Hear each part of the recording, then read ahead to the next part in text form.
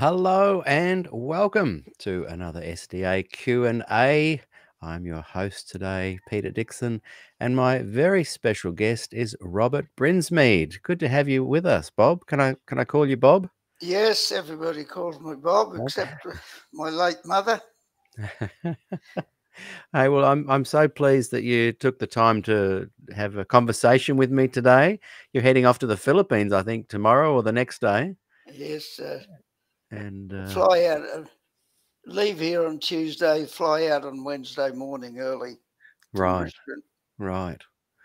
Well, we really appreciate it, and I know we're going to be chatting today about the historic Jesus. And when in our last interview, well, I think we've had two of the longest between you and Matthew Cortman. We've had the longest interviews on SDA Q&A ever, and we chatted towards the end of the last one, and you were talking about the historical Jesus and a lot of information that's sort of come to light, and I found it fascinating. I said, let's get you back, and so I guess here we are. And but I also wanted to chat a little bit about, the church is often intrigued and interested in that time period that you were very much active with your thoughts on the investigative judgment and the sanctuary in 1844, and your book 1844 Reexamined was a classic within the annals of Adventism. And so just before we start and we talk about the historic Jesus, I wondered if we could just briefly chat about some of your thoughts around that time period, the Glacier View, pre-Glacier View, after Glacier View, the work that you were doing, traveling around the country there in America. You were bumping into people like academics and scholars who were clearly not convinced that the investigative judgment could hold water when, from the Bible alone. And I think you might have had a few conversations with some of them. Can you tell us about your thoughts as they shared with you that maybe they didn't really believe the investigative judgment as the Adventists taught, and how they were perhaps unwilling to share the reasons for that with the general church body, and how that kind of made you feel at the time? Well, the first surprise I got was probably in the late, it would have been in the late 60s, probably about 1969. I was in Washington, D.C., and I had the privilege of meeting and having a dialogue with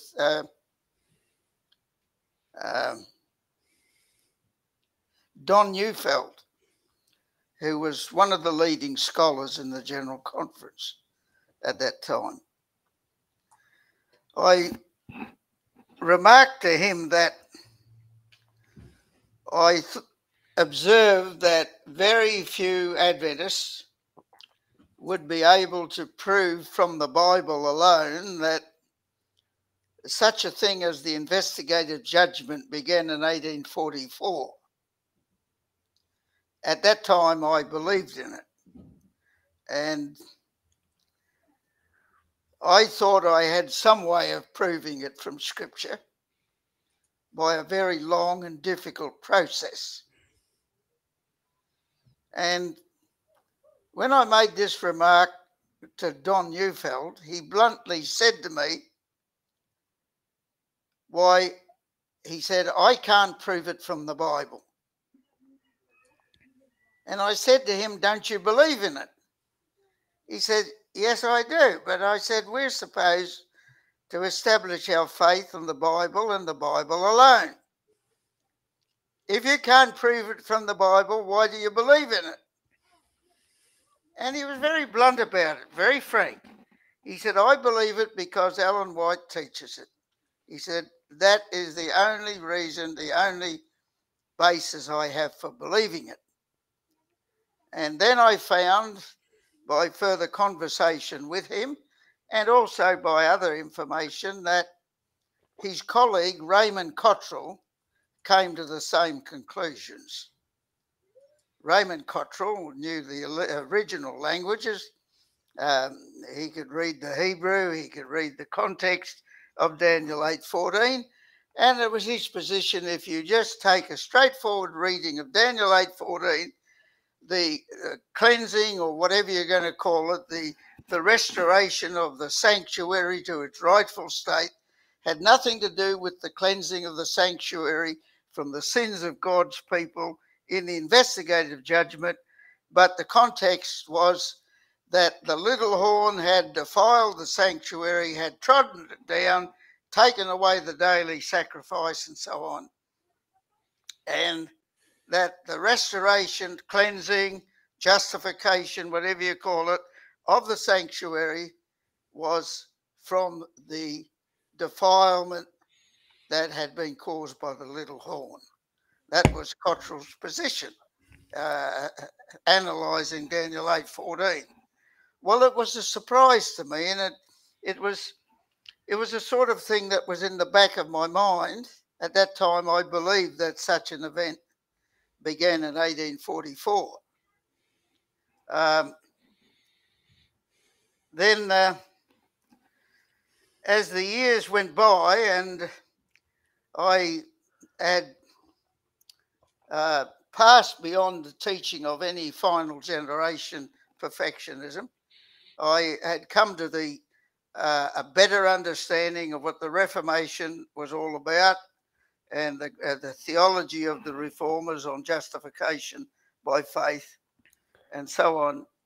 And as I dealt with that, thought it through, not just its forensic meaning, but its eschatological meaning, I came to the conclusion that the only pre-Advent judgment could be through the New Testament gospel and one's response to that. Either one would be justified under life eternal by his response to the gospel, or as John 3 said, he would be condemned. So I then began to call into question the need for this great Adventist appendage called the investigative judgment. What was the purpose of it? Now, in my last visit to America, there were two people I visited, significant. One was Dr. Heppenstall. He was now retired and living at Monterey in California. And I spent an evening with him, and he raised the question of the investigative judgment and indicated to me that he didn't like the term investigative judgment. He had difficulty appreciating its significance, its role, and he inquired of me, could I fill him in and explain to him historically how the doctrine began. So I took him back to 1844, to the shut door of the 7 years of the shut door extremism of the early Adventists, of Ellen White, James White. She wasn't Ellen White to start with. She was Ellen Harmon, who later married James White. But however, they passed through those 7 years trying to work out what had happened in 1844 until in the year 1957, that's 13 years after the Great Disappointment, James White, for the first time, had an explanation, or gave an explanation, of the doctrine of the investigative judgment. That was in the year, and I explained this to Heppenstall, and he just shook his head at that time. He just shook his head and said, well, you know, it's, he could not see he indicated to me he could see no rhyme or reason in the doctrine of the investigative judgment.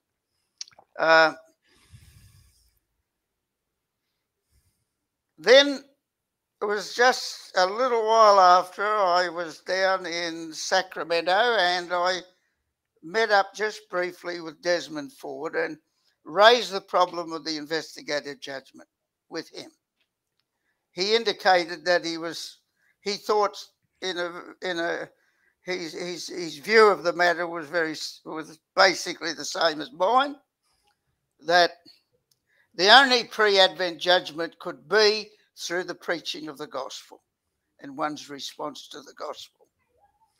That decided whether one was justified, as the book of John says, under life eternal, or whether one was condemned. It was all on the basis of the gospel. What was there? There's nothing in the New Testament. There's no clue in the New Testament unless you go to some sort of way out, uh, obscure interpretation of some text in the book of Revelation, which is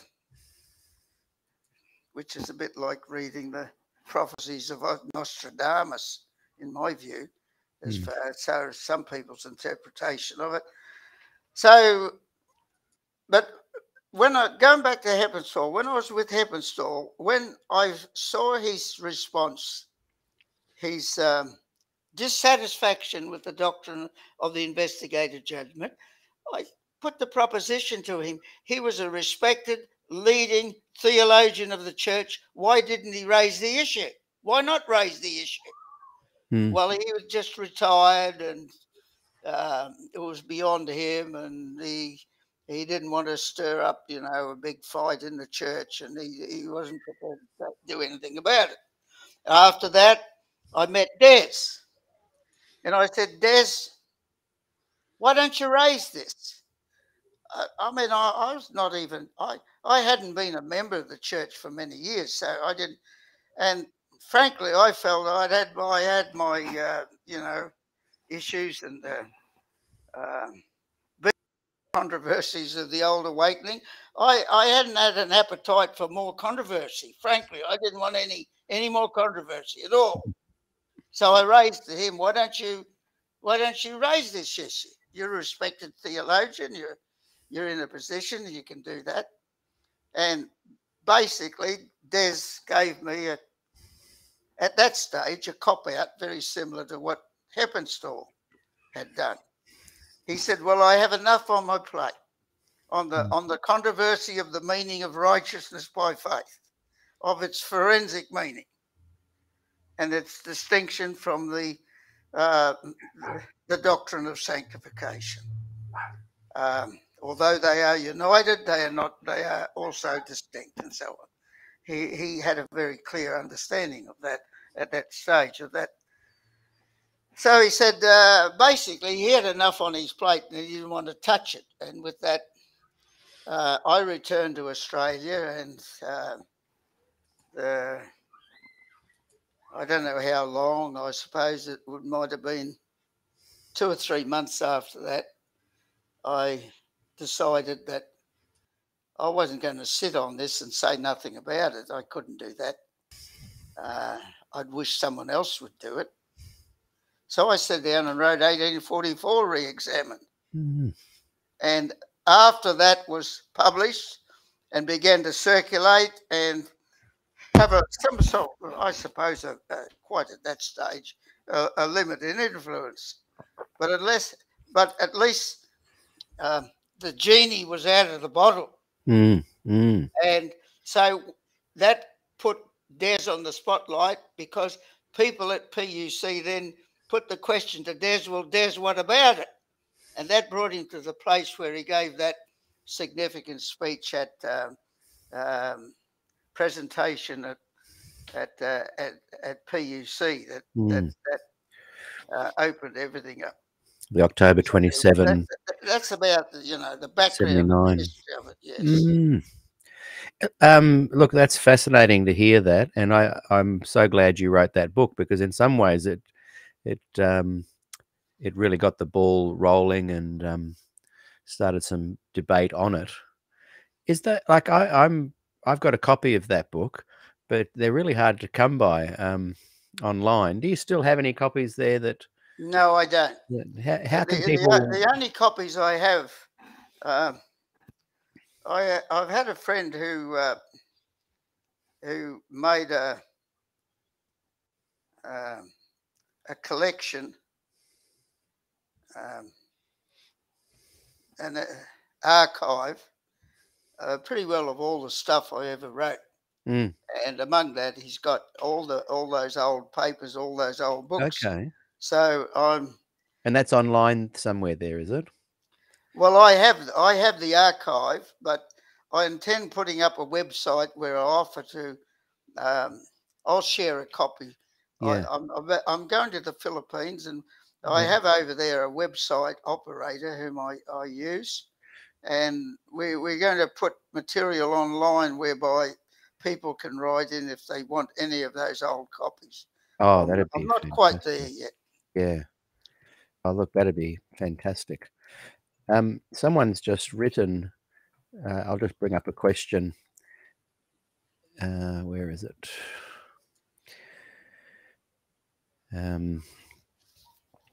Someone's just written, in the early 80s, I was listening, I think it's George. George, you have to tell me how to pronounce your last name properly there, George. In the early 80s, I was listening to Bob's cassette tapes and reading Verdict. I was living in Brazil and translated some of his articles and distributed copies. Can you tell us a little bit about your Present Truth and Verdict magazines, and how were you influenced by your 1844 Reexamined writing? Did that lead into the magazines? No, the 1844 Reexamined, I followed that up with Judged by the Gospel, a review of Adventism. And then the third one I did was Sabbatarianism Reexamined. That tended to bring to an end my era with the Verdict publication. Can you just tell us the timeline there? So you Reexamined, 1844 Reexamined came out in about 79, was it? Yeah, 79, 80, somewhere there. And when did Present Truth and Verdict begin? It ended about, we kept it going for a few more years, maybe 85, Right. 86, and then we tailed off with a few other papers called Quest and Destiny, and then I returned to Australia, and that was the end of my.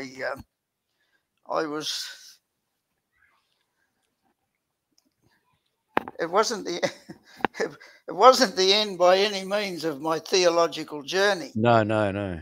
But it was like an end of a phase, like a Picasso color period had ended. Well, I'd crossed the Adventist Rubicon when I did Judged by the Gospel and followed it up with Sabbatarianism Reexamined. That was like along with the trio 1844 Reexamined. When I wrote 1844 Reexamined, I did not write it with the aim of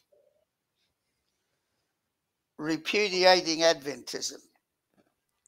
What I proposed in 1844 Reexamined, since I had come to a new appreciation of the all-sufficiency of what I regarded as the Pauline Reformation gospel, with its centrality and justification by faith. The bottom line of 1844 Reexamined was to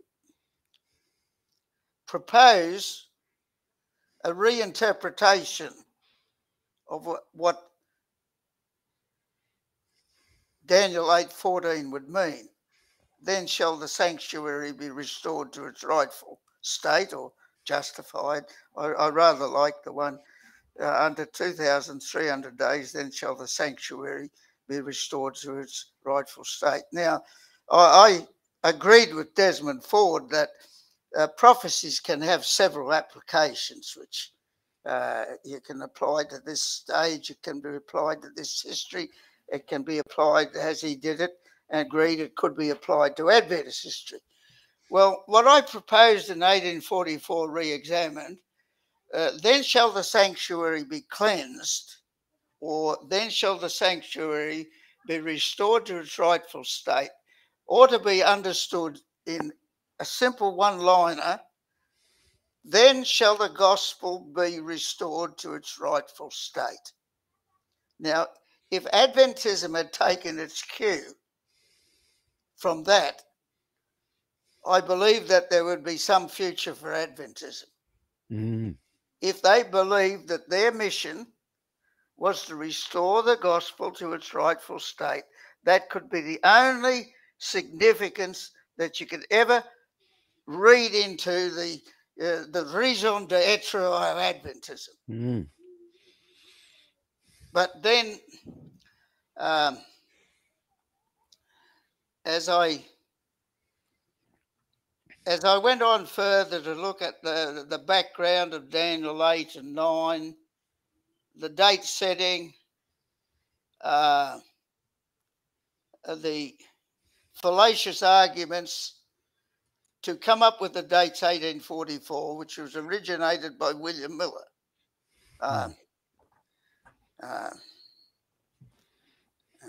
They had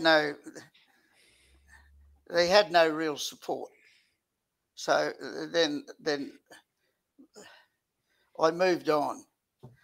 And then you might say that with the trio of those publications, I crossed my Adventist Rubicon. It was done and dusted as far as I was concerned. So come early 80s, 84, 85, you were kind of done and dusted. With Adventism, yes. Yeah. Adventism was done and dusted. Yeah. It was done and dusted so thoroughly that I really didn't want to write anything more about it. And I think if most people have read Judged by the Gospel, I didn't write it I wrote it in a very ironic spirit. It wasn't.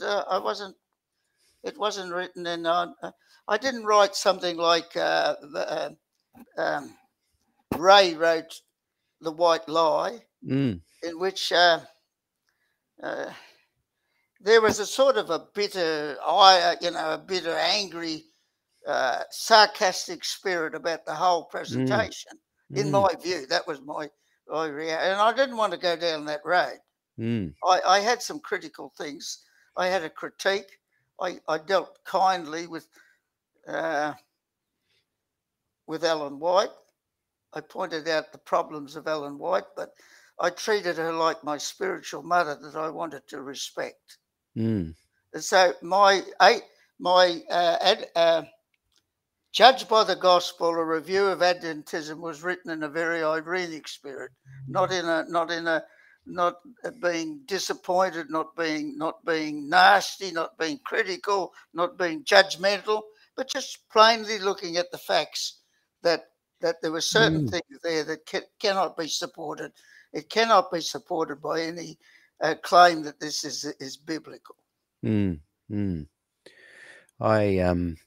I was a teenager in the early 80s when all this was going down here at Avondale, so I was close to where a lot of the conversations were happening. But it wasn't until maybe 89, 90 that I came across 1844 Reexamined. A friend gave it to me. Thank you, Graham, if you're watching. And earlier I had been reading the Walter Ray book around 86, something like that, and I couldn't finish reading it. It was so hard to read.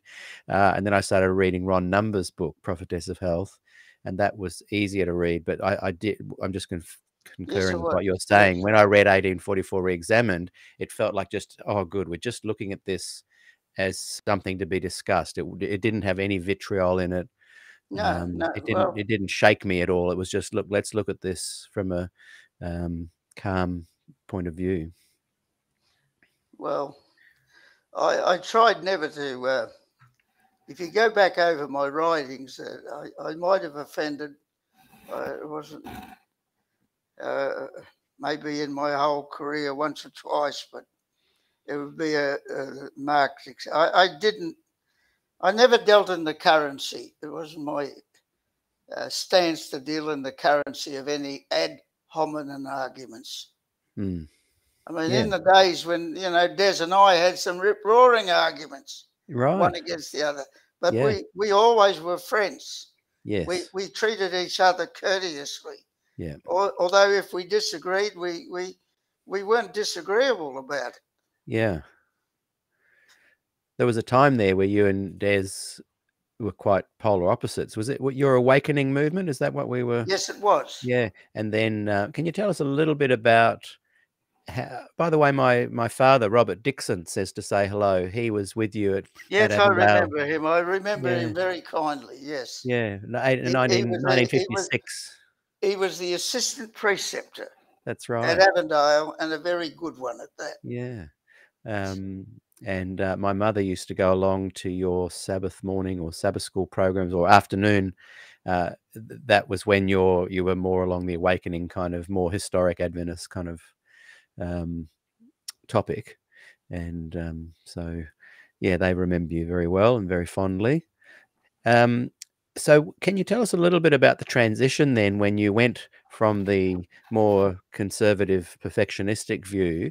What triggered you to want to shift to something that was more in alignment with, like there came a point where you and Des were more in alignment with your views and Heppenstall and Cottrell and these guys. What was the catalyst that brought about that change in you? And did it happen pretty rapidly or did it happen over a few years?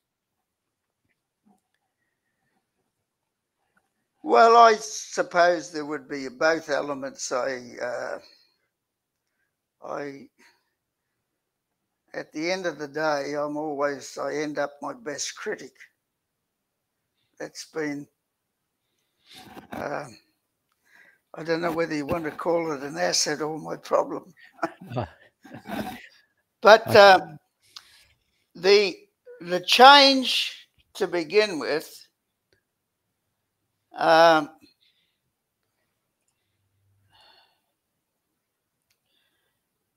first of all, there was an occasion where the Pope was coming to Australia. And there was some discussion whether we were in favour of the papal visit or whether we would be against it. And it even was discussed in some television program, and it looked like the possibility I was going to be involved in some debate with a Catholic priest. So I thought I'd better do my homework on the issues of the Reformation. I had a general view, like, I knew the Great Controversy well, but really, if you could read the Great Controversy, you get no idea of what the real issue what the issue was between the Reformation and the Augsburg Confession versus the Council of Trent. It doesn't throw any light on what the real controversy was about. So I began doing a little bit of reading, and then I went up to the Banjo Seminary, a Catholic seminary in Brisbane, and I was very kindly given an interview with a leading theologian. I forget, it was a doctor, somebody, a priest, and also a theologian up at the Catholic institution. And he surprised me by his affirmations, very firm affirmations on salvation by grace alone. I was blown away. I found that he gave me the history of the Catholic Church in this question, that the Catholic Church was not only against Pelagianism, which was almost going back in history. He was one of the early heretics of the church who proposed almost salvation or justification by good works. They not only opposed all of Pelagianism, but they even opposed what is called historically semi-Pelagianism.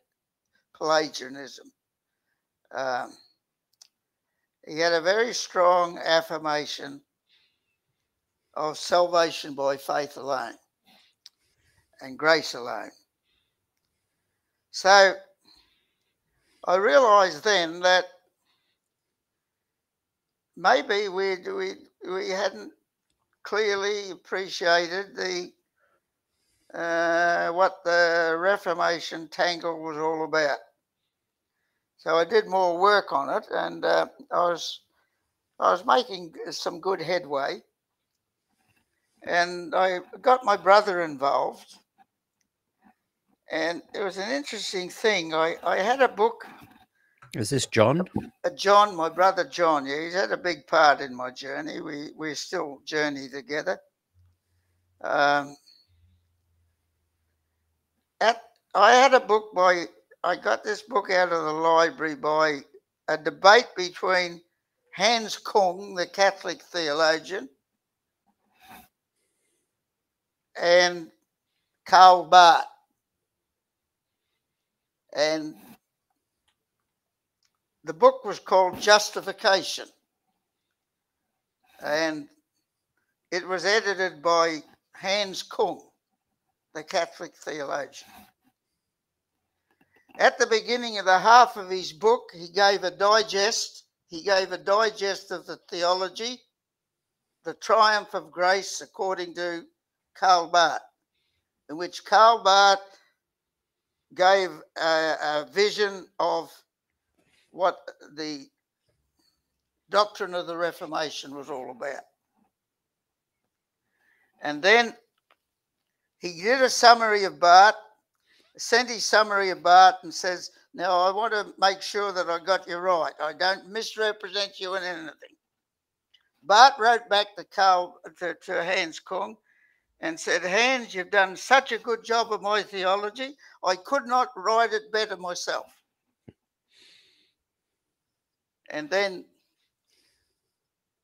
Kung went on to the latter half of the book to give a critique of the theology of not only Karl Barth, but a critique of the theology of the Reformers. A lot of good points were raised in that debate, which were very informative. But my brother John at the time, he had the mumps. And that's a dangerous thing to get when you're, up in your 30s, heading towards 40. And he was in bed. He might have been 40 by that time. Yes, probably was. Anyway, he had nothing to do, but he wanted something to read. So I gave him this book to read. And when he read, he saw something in it that I'd overlooked. And he said he got an insight that the Pauline doctrine of righteousness by faith. He said, if you understand what Paul means by righteousness by faith, in the historical process of this life, we are righteous only by faith. You can't be righteous by empirical reality and righteous by faith at the same time. The righteousness of faith is only by faith that you are righteous. Your righteousness is in another. Your righteousness is in heaven at the right hand of God. And that's the only righteousness you can stand before God with. Now, the conclusion he reached from that is that the righteousness of faith is justification alone. The article of sanctification is inseparable from justification, but is not part of the righteousness of faith. The righteousness which is of faith, according to Paul, is by faith alone. If you're going to deal with sanctification, that's not by faith alone. That involves a lot of human effort, keeping your body under and bring it to subjection and working out your own salvation with fear and trembling, and so on. As Bishop Ryle well said, that there's no more pestilent error in the church than sanctification by faith alone. Sanctification is not by faith alone, but the righteousness of faith is only by faith. Now, he made a clear separation between what God does for us and what God does in us. The first is the righteousness by faith, of faith. The second is the righteousness of sanctification. Now he says, if Bart is correct, and this is the doctrine of the Reformation, he said to me straight out, he said, Bob, it's all over for the awakening. Wow. It's all over.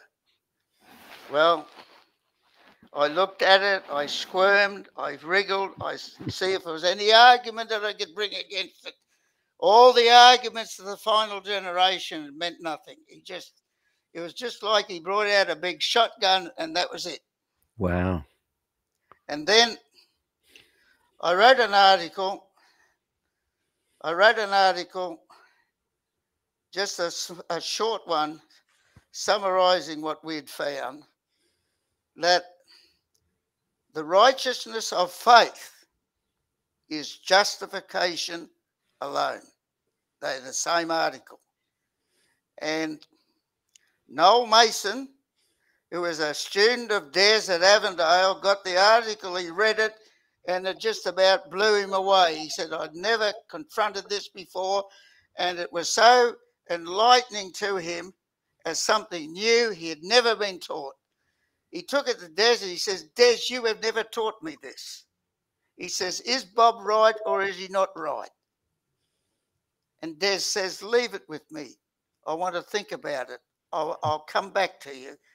And it was a couple of weeks before Des came back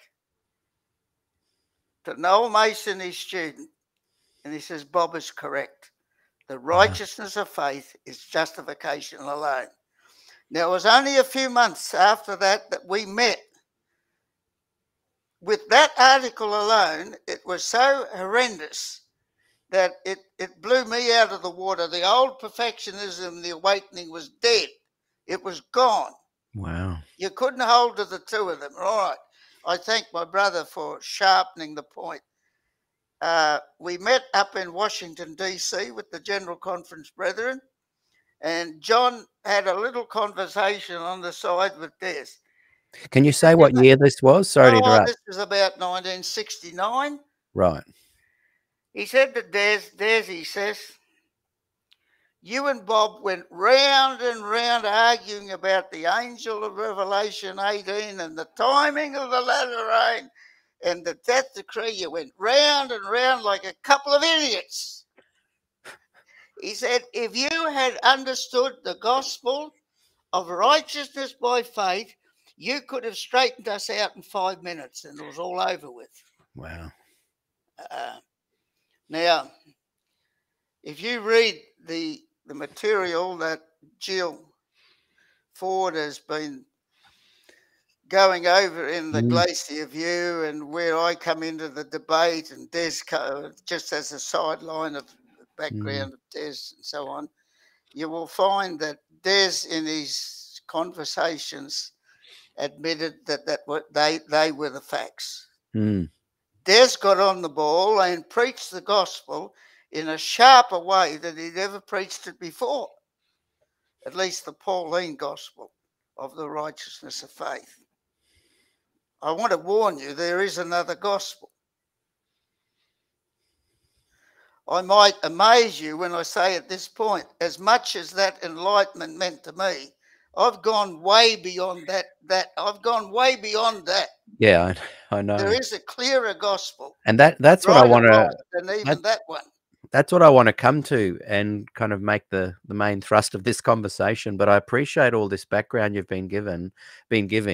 Lots of people are fascinated by it. And before we head into the historical Jesus, I'll just give Gillian a little plug. You mentioned her work On the Way to Glacier View. She's got Volume 1 and Volume 2 out.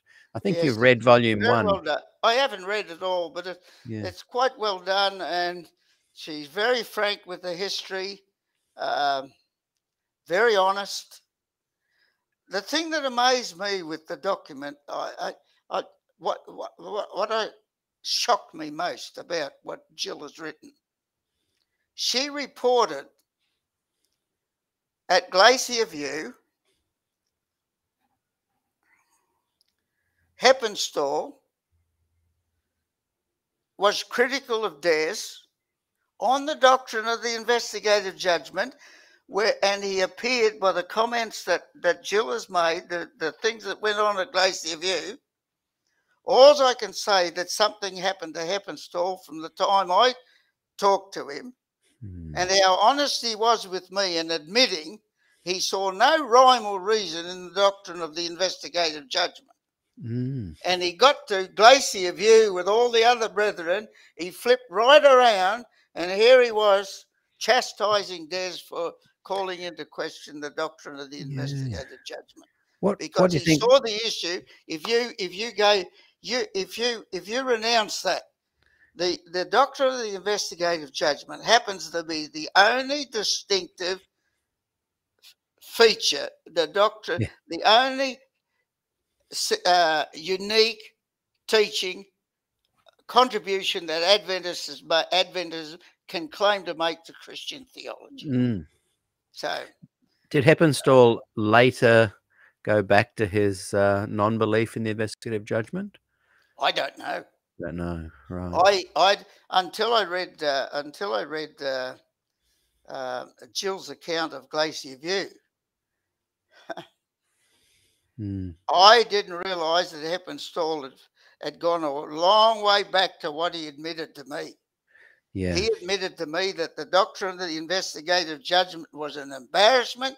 He didn't know what the significance it ought to be. He saw no place for it in the New Testament, in the whole stream of the thinking of the New Testament.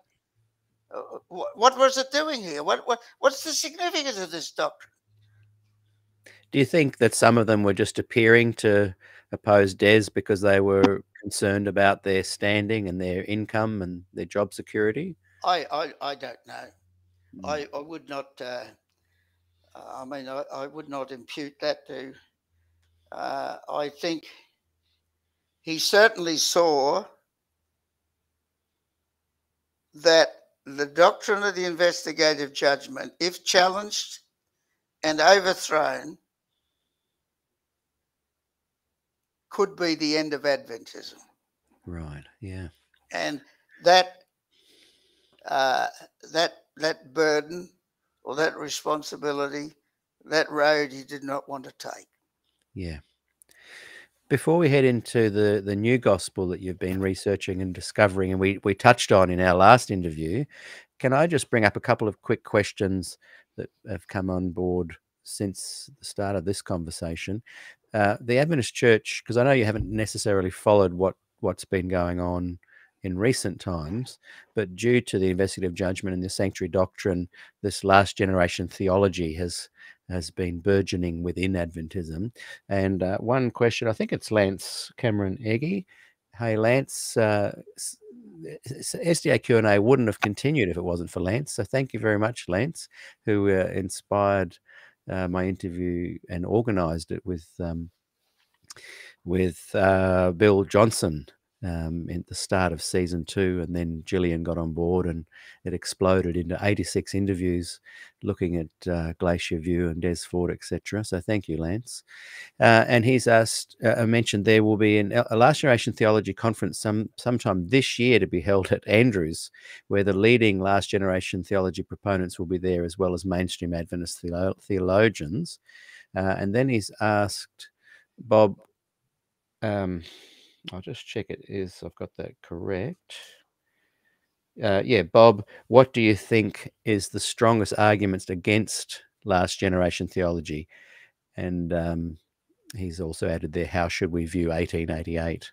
That's quite a complex question, but is that something you could touch on? Well, I guess you're saying that if last generation theology is linked to investigative judgment and sanctuary, it's just not biblical, and that's a pretty strong argument against it.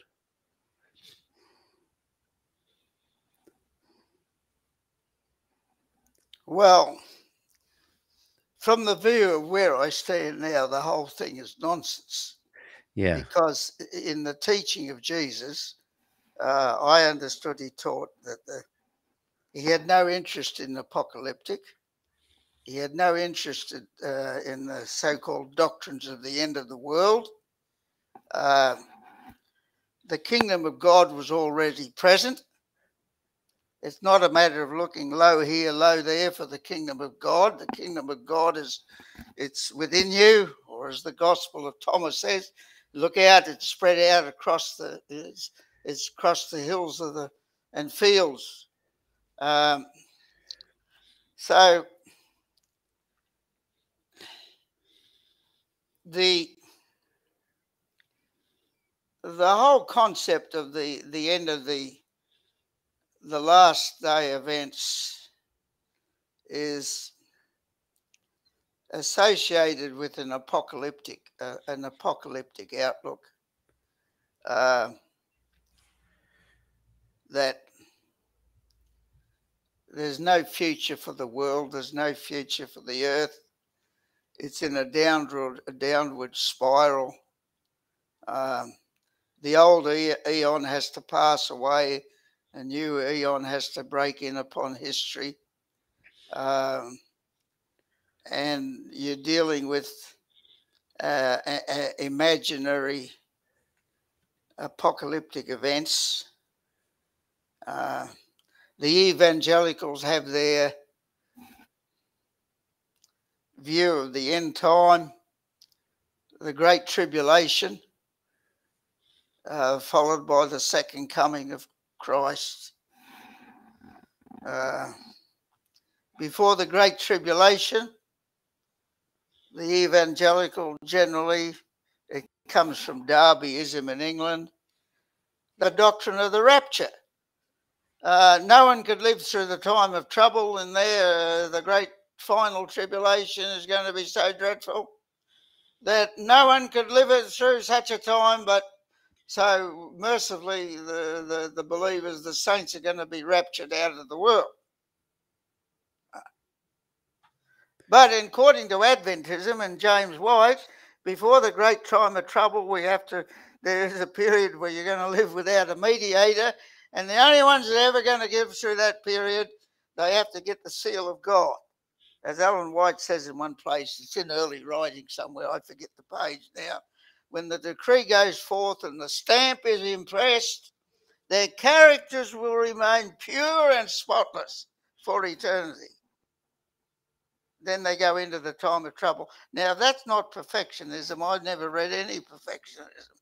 Early Adventism was based on a final generation perfectionism. Mm-hmm. It's only when Ellen White, through history and events, began to unfold, when she confronted the fanaticism of the Holy Flesh movement and other disturbing events, that she backed away a little. She backed away somewhat from some of those more extreme positions. But whereas the evangelicals, which is a form of British Adventism, they propose that before the Great Tribulation, the saints will be raptured. But Adventism proposed, original apocalyptic Adventism proposed, that before the great time of trouble, when the saints are being called to live without a mediator in the sanctuary, no mediator between God and man, no sanctuary there to deal with human sin anymore. In order to stand in that time of trouble, you have to have at least the final outpouring of the Spirit and an event called the seal of God, in which you will be sealed and be able then to live in the time of trouble. See, but both of them are entirely, a theology is based entirely on a lot of apocalyptic mythology, in my view. And even though you would say, and I would agree, that your awakening period was incorrect, as in not able to be supported by the Bible, do you think it's an accurate assessment of Adventism? Like, at that time, do you think you were teaching what Adventism does truly teach? I was. My problem was that, and I guess it was part of my upbringing, I believed in the original sort of historical vision of the pioneers. And there's no doubt about it. There was no one clearer than the early Ellen White of early writings and the writings of James White, that the final generation would have to go through an experience in order to be qualified to live in the sight of God without a mediator in the time of trouble. They'd have to attain something that heretofore was never attained by any generation of believers. So that's called final. It wasn't I never believed in any here and now perfectionism.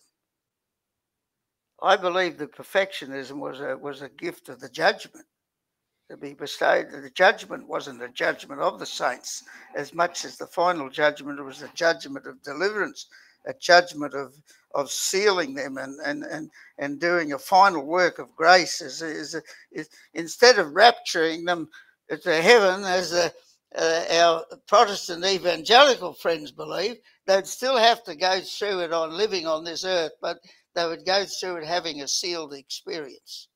And I taught that that was a gift of the judgment. Right.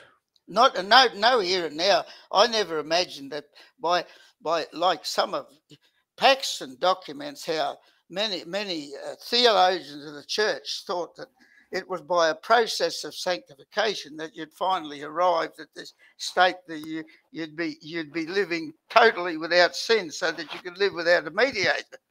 I never believed in any here and there. It was an eschatological perfectionism. Ah, interesting. It was my friend Robert Wolfgren, who's some of you might know. He comes from Melbourne. He became a Dr. Wolfgren. He became a sociologist. He wrote some literature on some, what the old awakening was about, and he summarizes in one sentence. He says, it was perfection by grace. You don't have to attain it. It's the gift of the judgment.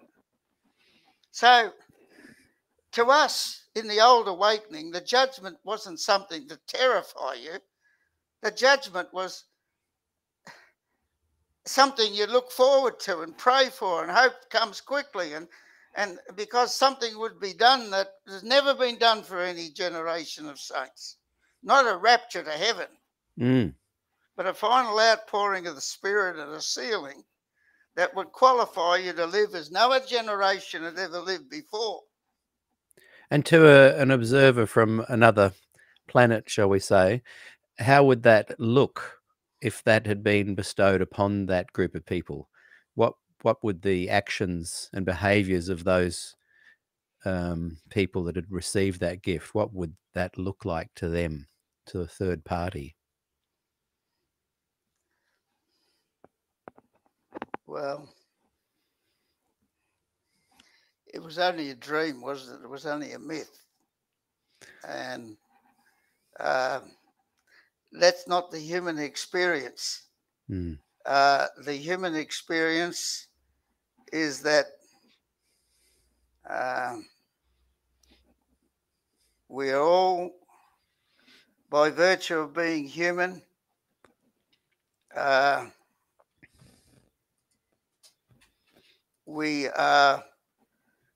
there's not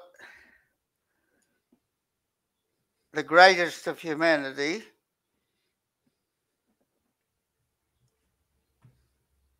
are all flawed.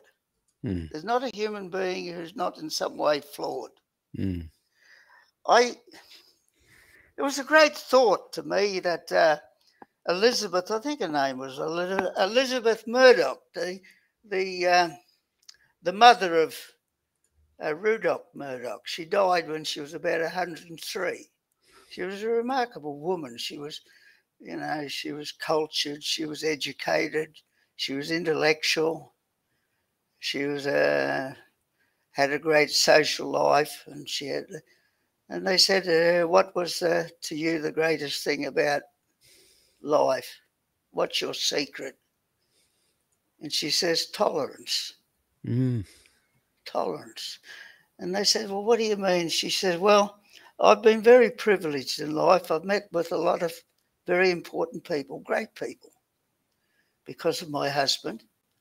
She said, I became friends with rubbed shoulders with people like Winston Churchill.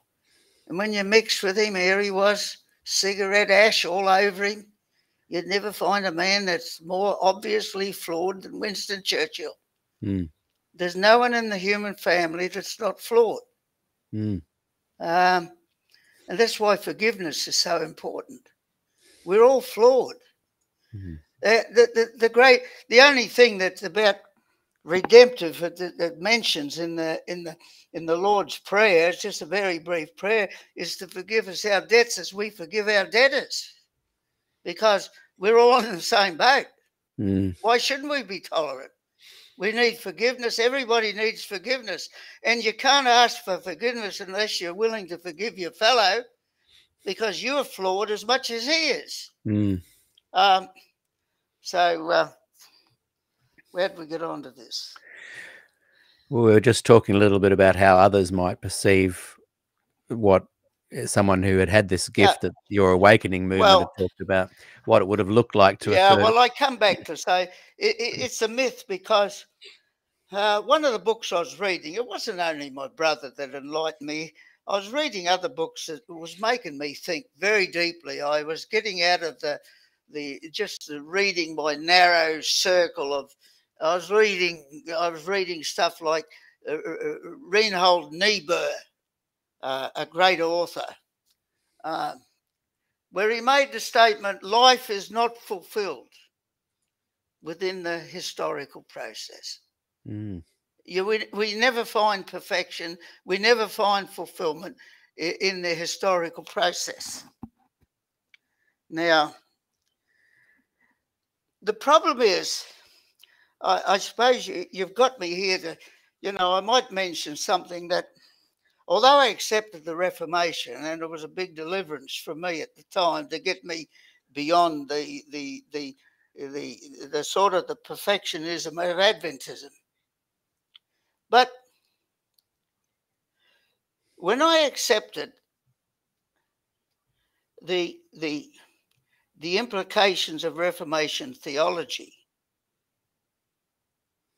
I never gave up any perfectionism. Right. Because the very theology of the Reformation is founded on a perfectionism demanded by God of the human family. And this is Calvin's argument against Rome, is that Rome does not appreciate the perfection that God demands of humans. And he gives a vision of God seated on his throne, whose perfection is so great that even the angels tremble. The heavens are not pure in his sight. And he has you there sort of trembling and saying, how can I have this righteousness that measures with the demands of, Calvin will say that God demands a perfection in every degree to every decree to every degree. That's the perfection that God demands, and he doesn't accept one iota short of his stringent perfectionism.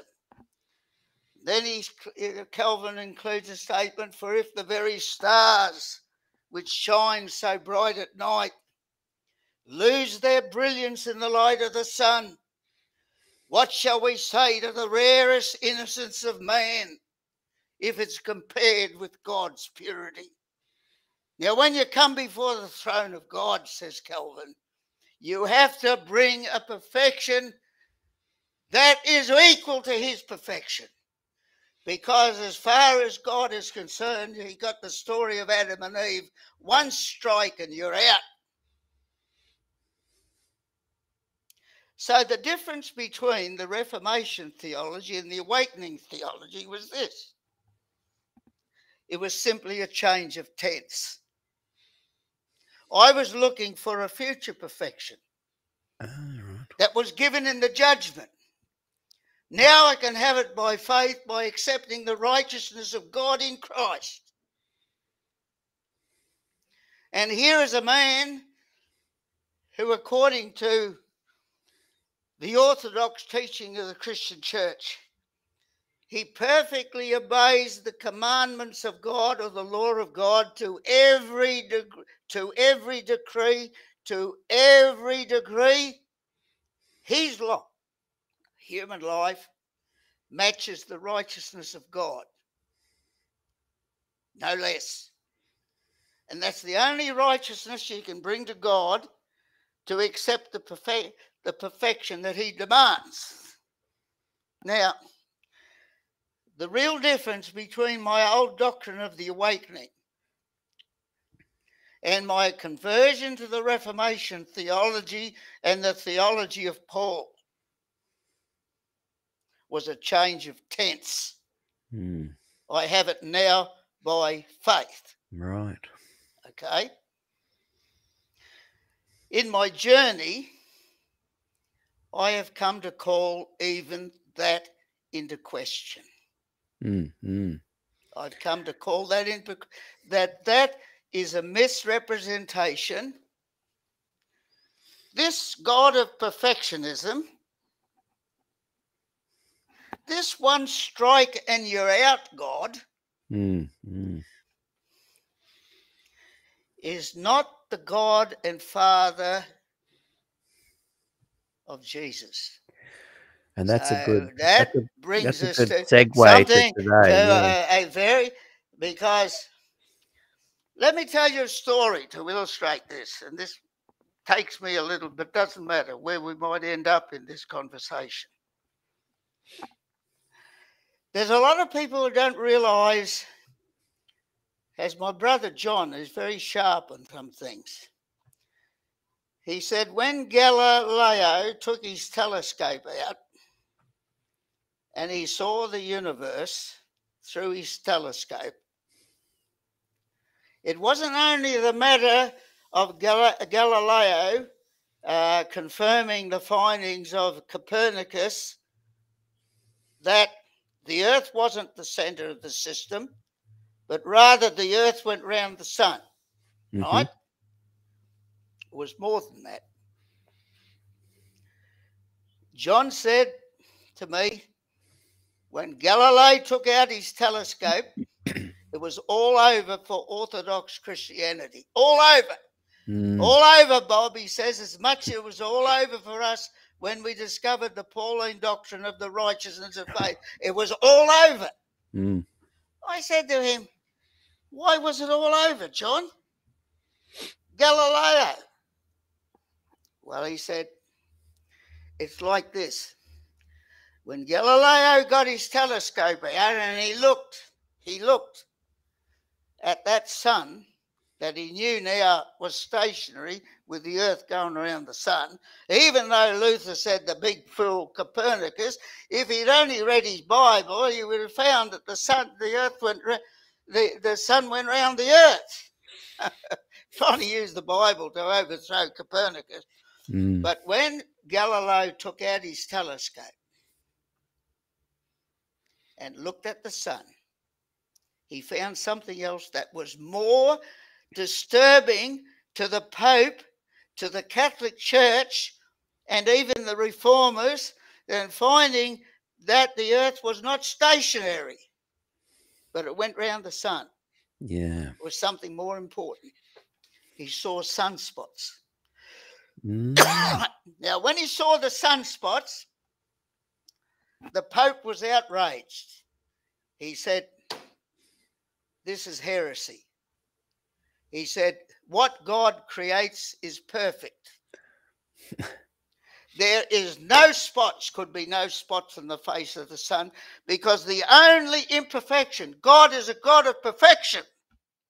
He made a perfect universe, and the only imperfection is on this earth, and it's because of what man has done. It's original sin. It's man's fault. Now, alas for the Pope and for Christian theology, We have more powerful telescopes today than the one Galileo had. We have the Hubble telescopes, and I believe we have even better telescopes that are even surpassing the Hubble telescopes. There's a new one there now, yeah. Now, when we look out in this universe of ours, Sorry, your mic's gone off there, Bob. Your mic's stopped. Can't hear you. Can't hear you still. Something went click and it just dropped out. Oh, that's probably it.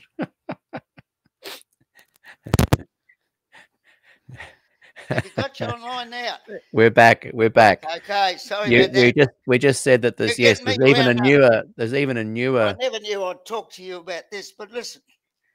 It's What's good. the significance of these spots on the face of the sun and the Hubble telescope and everything else? But look, we look out in this universe, and rather being, it's just like Joseph Campbell says, we find in this universe, there's nothing out there that's not down here. And there's nothing down here that's not up there. And there's no God out there that's not down here. Now, when we see the explosion of a supernova, or whole systems being swallowed up in a black hole, and mighty collisions and fire, it's almost as if to say, this little blue planet, thank you very much, it seems to be about the safest place to be. This is a scary universe. Now, the universe is not finished. That's a good thing. We know now it's still expanding. It's not finished. I suggest that we need to not just concentrate and think on the old-fashioned God of perfection of John Calvin sitting up there demanding a perfection that equals his righteousness and won't accept anything else. But I want to almost suggest something that to a lot of people might seem blasphemous, but God must have a place for imperfection because he's made a damn lot of it. This universe, when we see the dissolution of a great nova, a supernova, which is a star, maybe... Oh, sound's gone again. Sound's gone again. The plug's come out.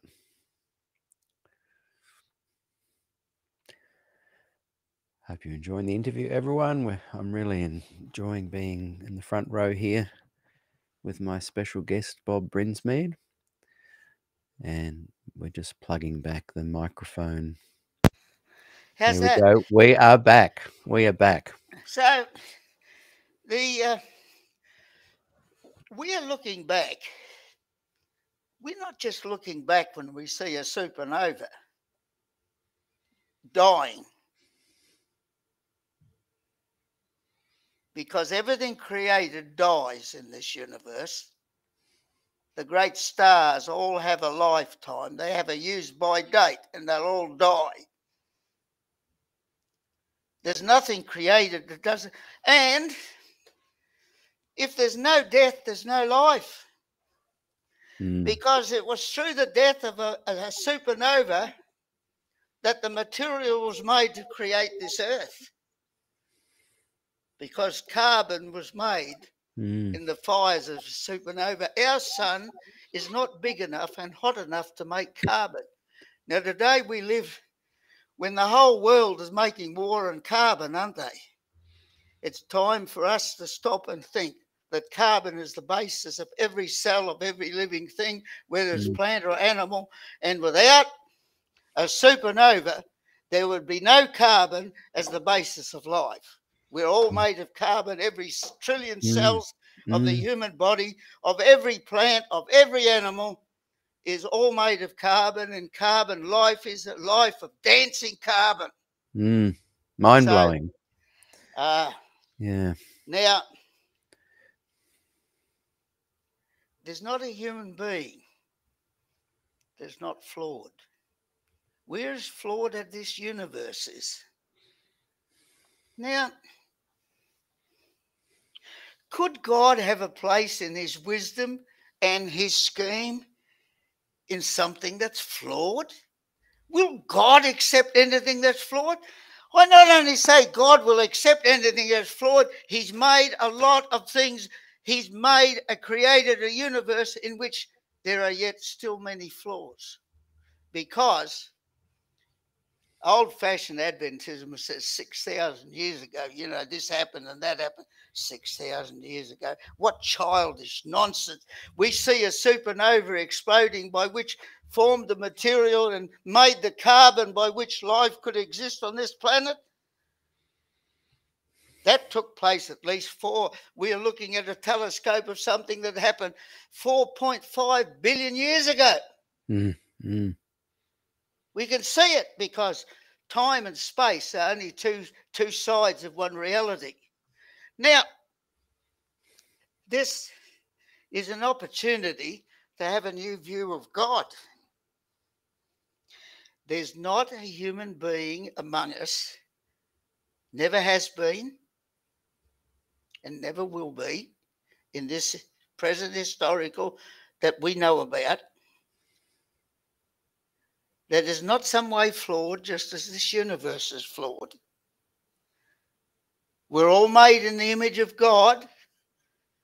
Yes, brilliant in potential, flawed, because we do have on the same a genetic inheritance from the whole animal kingdom as well, with the tendencies of the animal kingdom, and the Spirit of God implanting the image of God and lightening everyone coming into the world.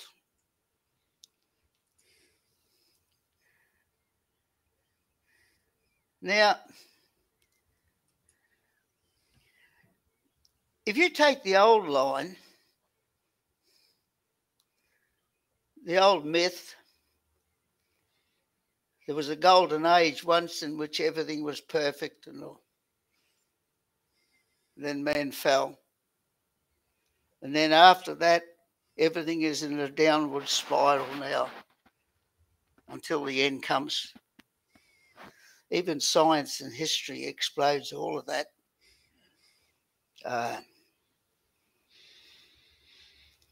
Millions of years before human beings were on this earth, life and death was taking place on this planet for millions of years before we got here. But if you take the old system of thinking, the perfect universe, then the fall, the old view of the plan of redemption, all based on the perfectionism of God,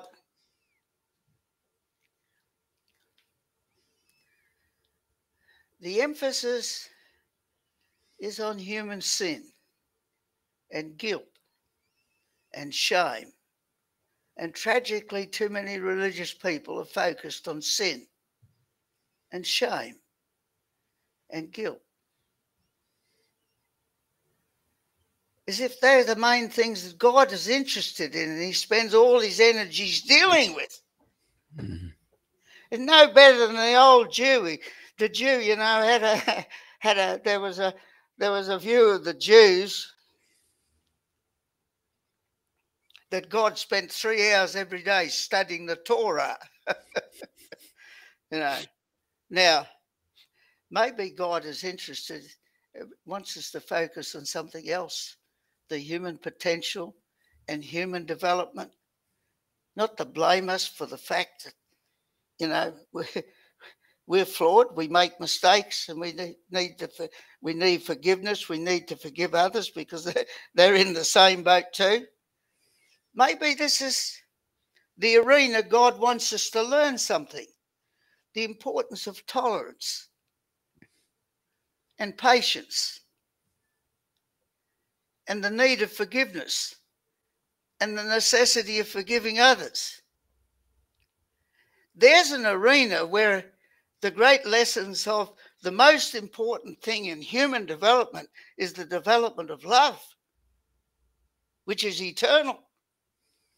That's the thing that it's all about. So, you know, I've gone on a journey that's taken me to other ways of looking at, and I think if we go back to the historical Jesus. Can I just segue into that with this picture that you sent me of some of these books that you've been looking at? I'll just bring that up onto the screen because I think that is visible on the screen. We'll just No, that's only just a few of them. that's just a scratching the surface, isn't it? Yeah. So I just wanted to bring that up, though, so these people are some could, of the these are some of the great volumes that have been written in most of these in very recent years. and I wanted to now tap into that journey, where you were looking at a historic Jesus, and we touched on it in the last interview, and how some of these books and others have led you into some new insights into the historic Jesus as well. And just one last quick question before we delve into that. Someone asked a little bit earlier, so we'll leave the 1844 topic, but someone said, question for Bob, do you think that the church will ever cease and desist about the 1844 IJ heresy? Or do you think that's just it's just a part of the DNA of the Adventist movement and it cannot be separated? Because in many ways, people like yourself and Des and your brother were trying to portray a more accurate view. It reminds me of what Mark Twain says: it's easier to fool people than to convince them that they've been fooled. Yeah. So, and the capacity for us as humans to believe myths and lots of things. I can't remember the person who said it. You could look it up on the internet, but a great statement I often think about. There's nothing more certainly believed than that which is not known. That's very good. Okay. Yeah. So perhaps just share with us how you began this journey of a new Jesus that you kind of saw that had been overlooked. And I remember you saying at one point in our last interview that that James took over the little movement that was kind of keeping alive the true teachings of Jesus, and they eventually kind of petered out a couple of 100 years after in the desert somewhere. I think there was something you said about some work that was discovered by a small group that had written down some teachings. 1,000 years later, it was discovered. Can you share with us a little bit about that journey, of the many journeys that you've been on and are continuing to be on? And I love what you were saying about the carbon and the flawed universe. Next time you'll get me talking about global warming and carbon dioxide. My God, what a beautiful subject! You know, but don't get me lost in that one. Oh, that one. Well, when you come back from the Philippines, that's a big one. When you come back from the Philippines. So this, some time back, you would like when we had our last interview, you sounded like you were just kind of exploring it. Some of these books by Robert Eisman and James D. Tabor. How do you say that? Tabor is one. Tabor. There's been a number of really. They only began in this began as late as the 1990s, and in the last 20 odd years. Let me tell you something interesting that happened historically just a few years ago. It was now about 20 years ago that an old bone box, which is called an ossuary, turned up in a collector's warehouse in Jerusalem. Now, it was easy to ascertain that the bone box, or the ossuary, It's spelled Ossuary, I believe. Ossuary. This old bone box was easily identified as a 1st century or time of Jesus bone box. They could easily identify it because that's the sort of bone boxes they made at that time. Turned up in Jerusalem. And on the bone box was an inscription.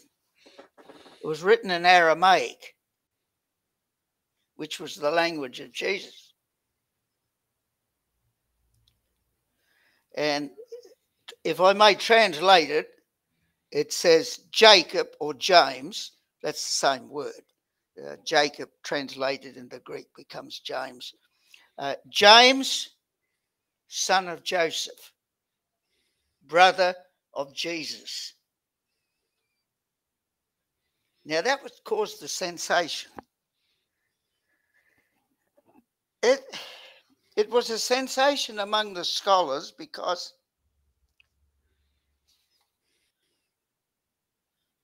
it was. Can you hear me still? Yes. It was a sensation because it was said at the time this is the only this is the only extant evidence that we really have, if this bone box is genuine, of the existence of the historical Jesus. In other words, they admitted there was no extant historical evidence for the existence of Jesus other than this bone box. Now, a lot of people thinks there's a lot of surely you got a lot of extant.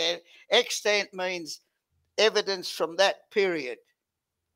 You know, once upon a time we thought the Bible was written by eyewitnesses, but all the scholars will tell you now, and there's no disagreement really among them, that there were in the New Testament, there's not one eyewitness to the historical Jesus. None.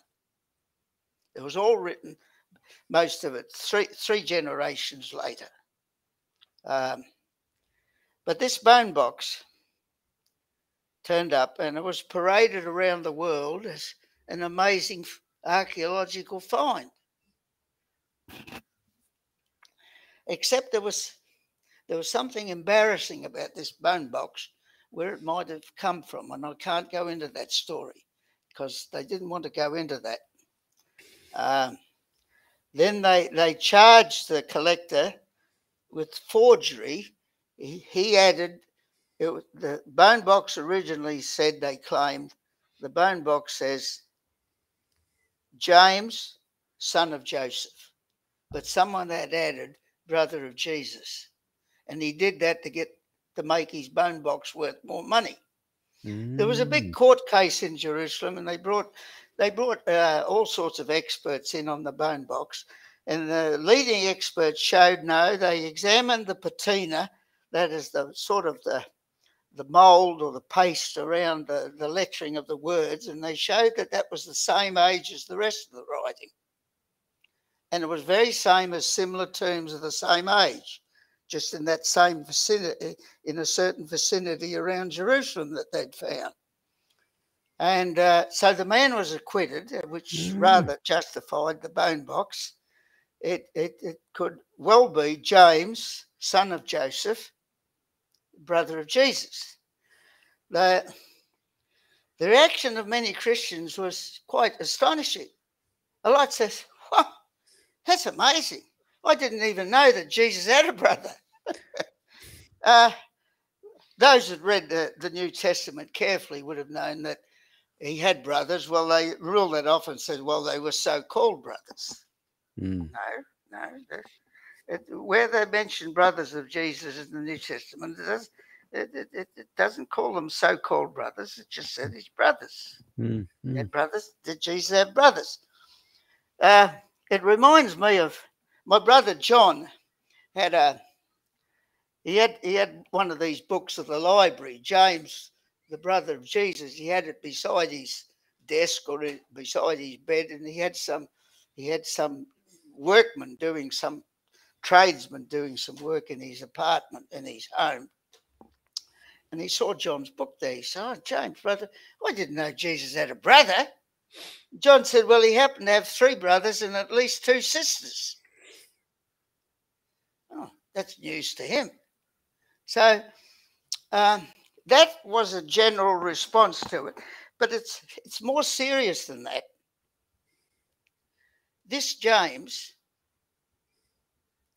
was elected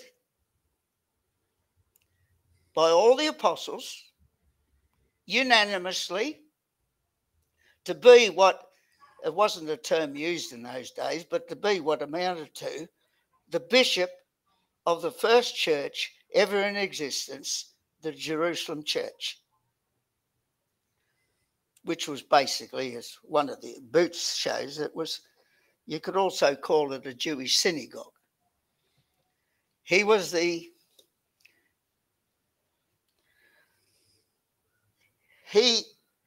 leader or the ruler of that church. James was the first bishop of the first church, elected by all the apostles unanimously to be such. And he continued in that leadership for 32 whole years. That's more than a generation. Mm. Now, the church historian, the scholars who are dealing with this phenomenon now, this is all now coming to light. They are calling this period the real dark age of the church. Well, why call it the dark age of the church? Because we've never known anything about this before. Who knew that there wasn't Peter, it wasn't Paul, it wasn't John, who was the leader of the church, who later was called not only bishop but pope. It was James, Jesus' own brother. Mm. Now, why didn't we know about this? As we've dealt with the history, the reason is that there's been a rewrite of that history of 40 years. It was buried. And if you look at the best scholars that have dealt with the period, it wasn't that the matter was buried accidentally. No. It was done quite deliberately. Mm. It was buried. Now, James was not only the towering figure of the first generation of what was later called Christian church. In those days, the word Christian, to begin with, hadn't even been invented. They were called Nazarenes. The first church or synagogue, it was the same thing. The word church and the word synagogue comes from the word ecclesia, which means congregation or assembly. Anybody in those days, any 10 Jews could begin a new synagogue. And there were many synagogues around Jerusalem, all different kinds. There was Essene synagogues, there was Pharisaic synagogues, there was racial synagogues of various kinds. And so there was an assembly of the followers of Jesus. In this first church organized in Jerusalem, they were all Jews. It contained the family of Jesus, his mother, his brothers, probably his sisters.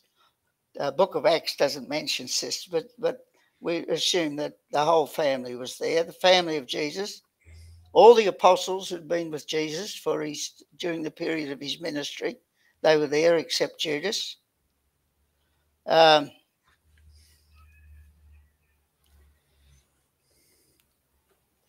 least 100. There's an exact figure of 120 is given in the book of Acts. Whether that's literally true or playing with numbers, I don't know. Within a short time, it comprised thousands of members. Wow. By the time of the 50s, the end of the 50s, nearing, you'd have about maybe the year 60, 61, somewhere in there. In Paul's last visit to Jerusalem, he goes up to Jerusalem and he meets James. Now, Luke, the author, the so-called author of Acts, doesn't even tell you that he was the brother. This man was the brother of Jesus. Well, we know that by carefully reading the New Testament. It's clear enough from Paul that Jesus had a brother, and he was the leader of the Jerusalem group. James said to Paul came with offerings from all the Gentile churches to bring to the poor at Jerusalem and so on. And James said to him, and now Paul, see here, you read this in Acts 21. There's thousands of believers here. They're all zealous for the law. This was his point. Now, we'll leave that debate to another time. But there was thousands. He had thousands of believers. Compared with the Church of Jerusalem up to that point of history, Paul's movement was very small. Comparatively insignificant, you might say. And as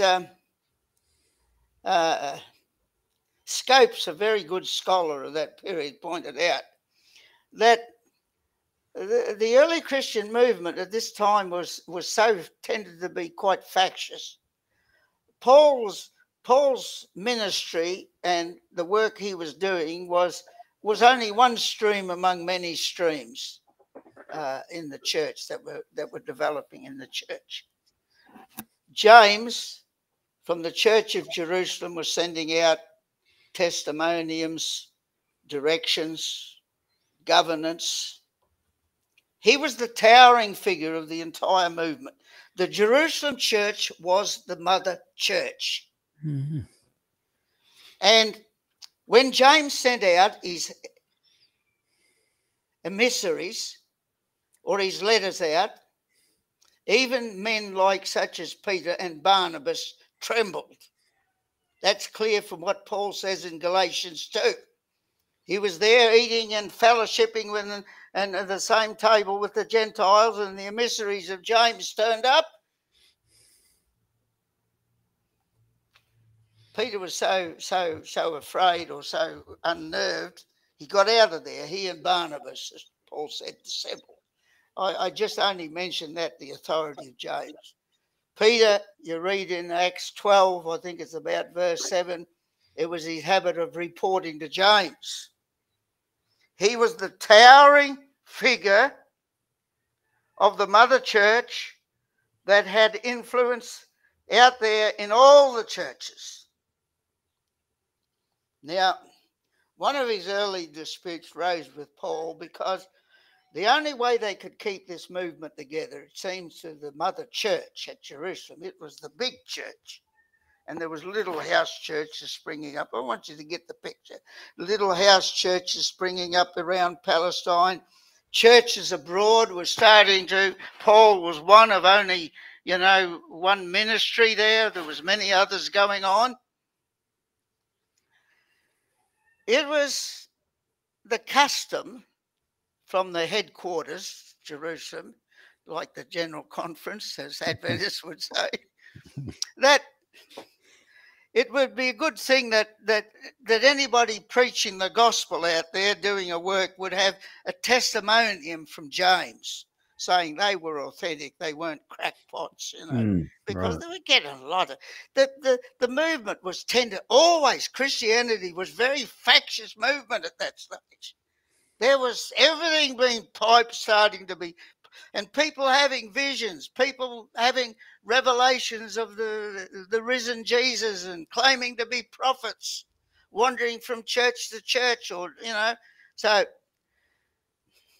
the decision was made to send out that they should have testimoniums from James. Now, that's what Paul is quarreling about in 2 Corinthians 3. Right. He refused to submit to the need for any approval from the Jerusalem church because he said, I've been called of God as an apostle, and my calling is not of men. When I got this calling from God, I didn't confer with anybody. I didn't confer with headquarters. I didn't confer with Peter, James, or John. I got my commission directly from the risen Christ. Mm.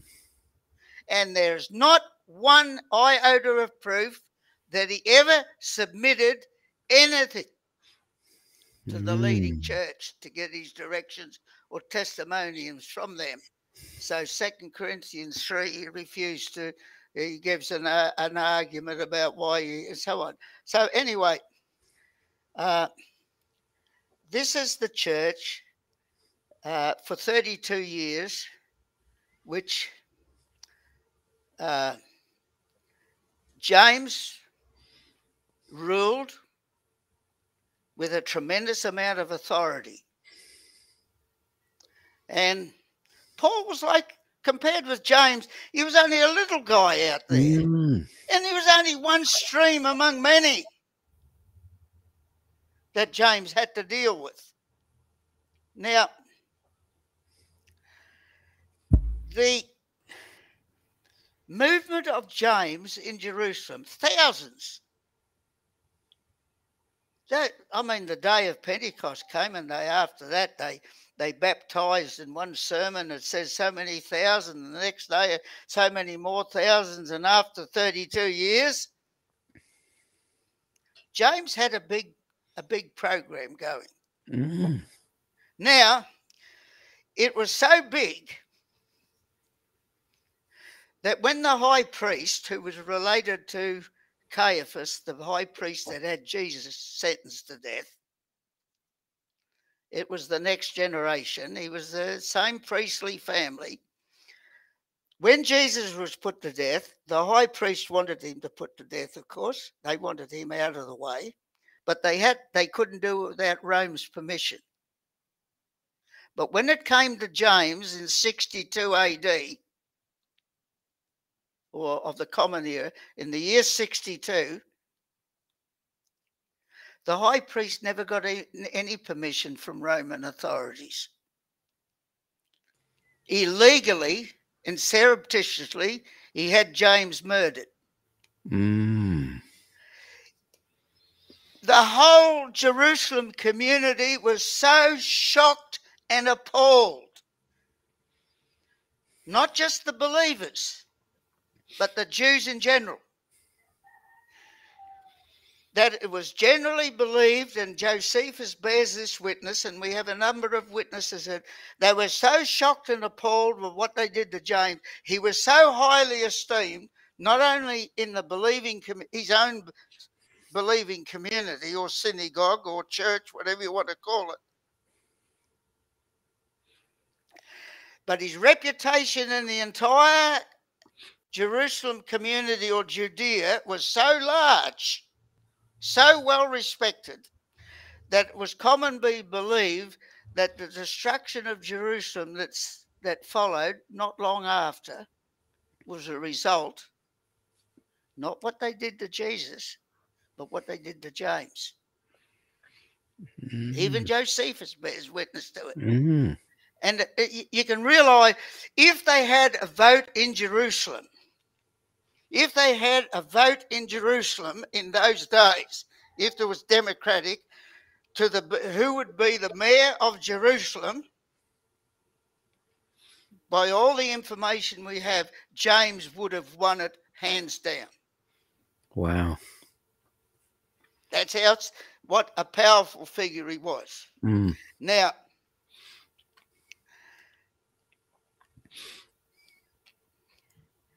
there's some other interesting things that leads us to the conclusion that this church at Jerusalem that James was leading, they were all Jews. They kept the Torah. They lived the Jewish way of life. That's clear. They circumcised their children. They kept Sabbath. More than that, they went beyond that. They were Nazarites. If you look at the evidence, most of them neither drank wine nor ate meat. You know, the Adventists ought to love that one, the original church. But That's not the end of the story. It gets quite embarrassing as you push it on further. James aspired, it was clear that what they were after, they wanted to take over. We would use the term today, take over. I'm using it in an exaggerated sense. He aspired that what his message of carrying on the work of Jesus was to be the dominant force of Judaism. They had no intention of ever leaving. This is one thing we have to get clear. James and his party had no intention of leaving Judaism. No. Their intention was to dominate, control, take over Judaism. They were to be the future of Judaism.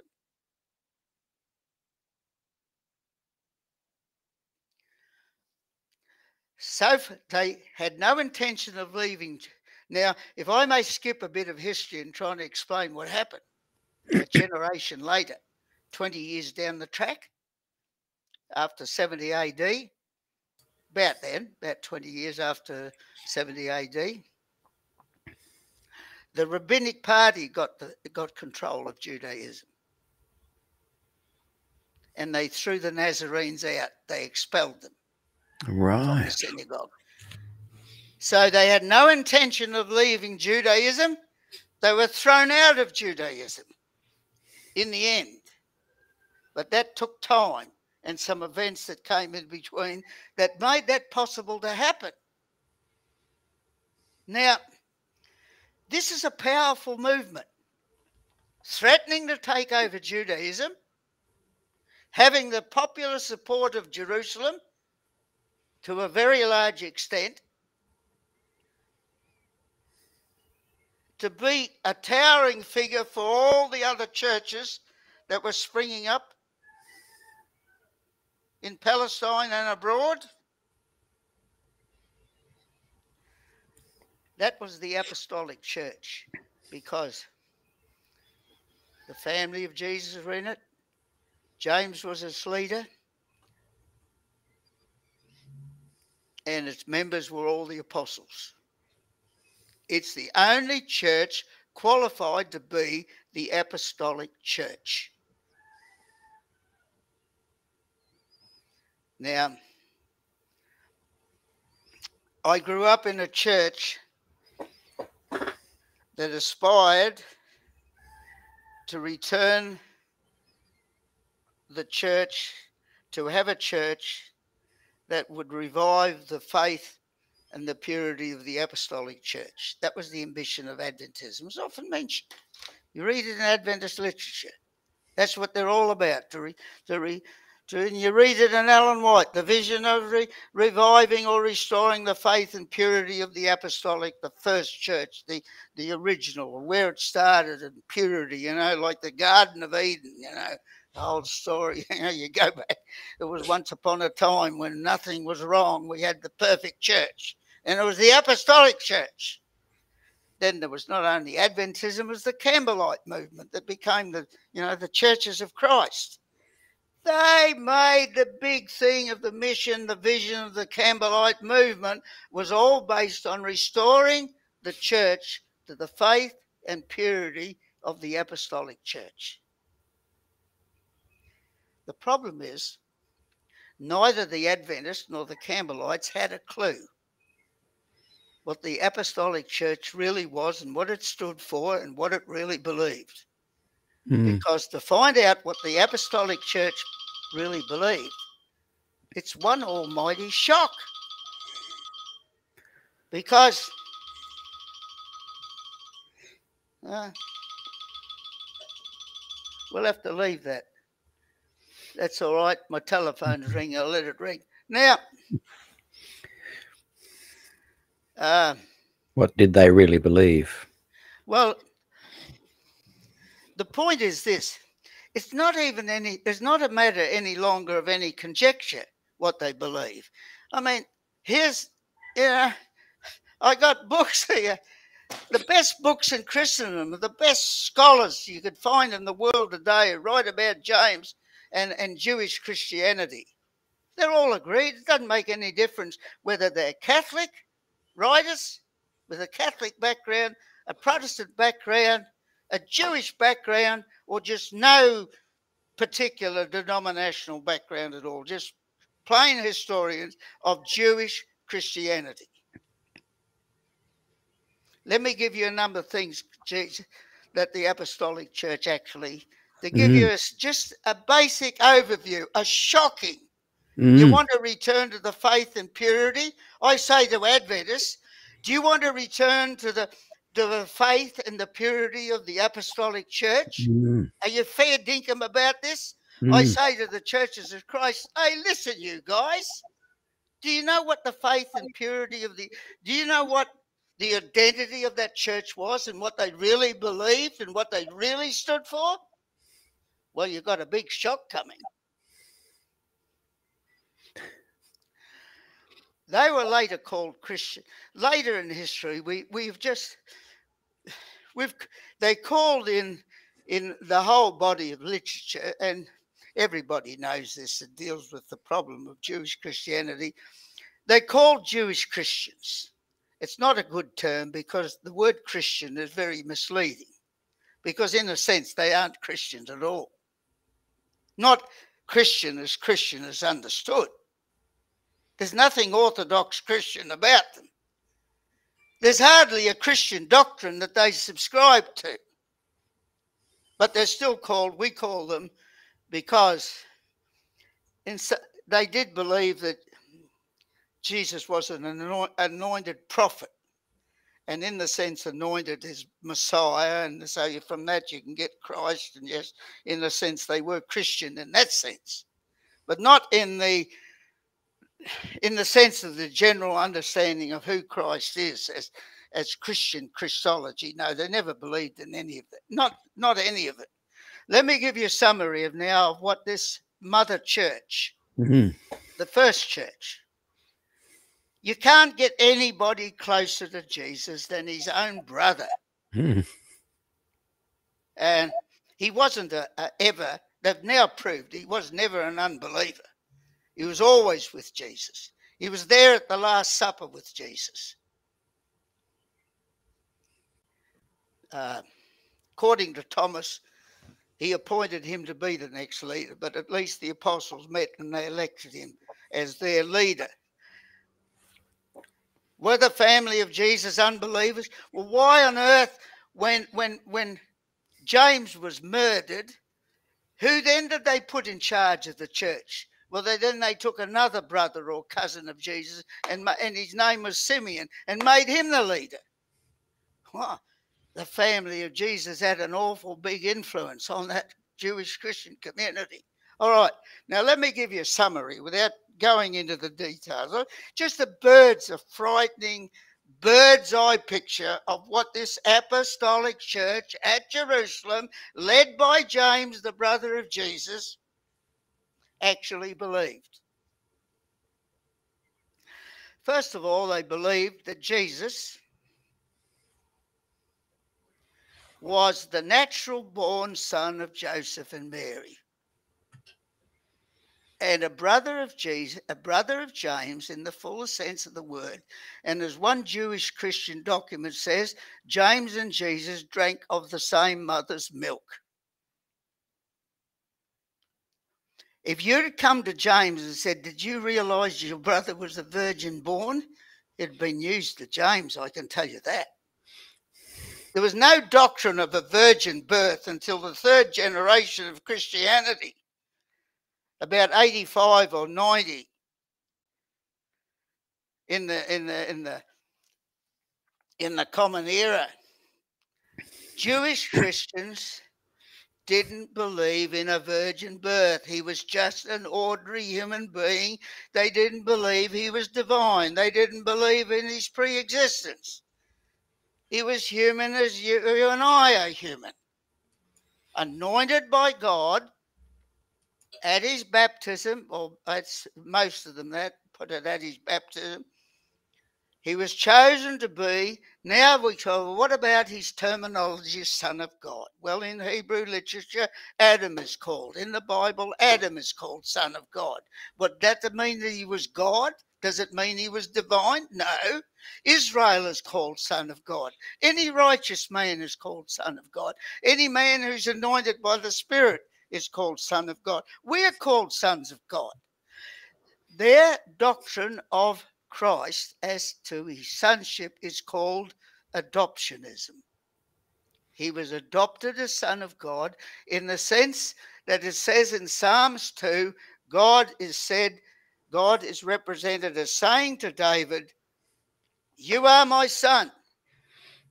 Today I have begotten you," which really means today I've adopted you. You've become my son. And he does it by the anointing of his Spirit. So, natural born son of Joseph and Mary, not divine, didn't pre-exist.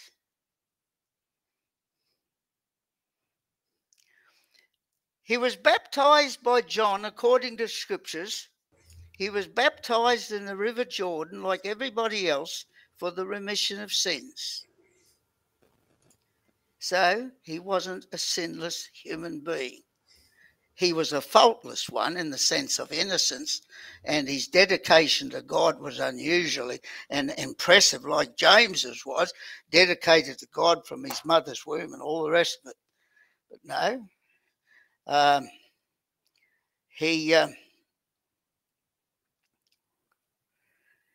the most important thing in the apostolic church, their teaching was their gospel wasn't all about the person of Christ, the person of Jesus. They had very little to say about the person of Jesus. Their gospel was the teaching of Jesus. That was their emphasis. So,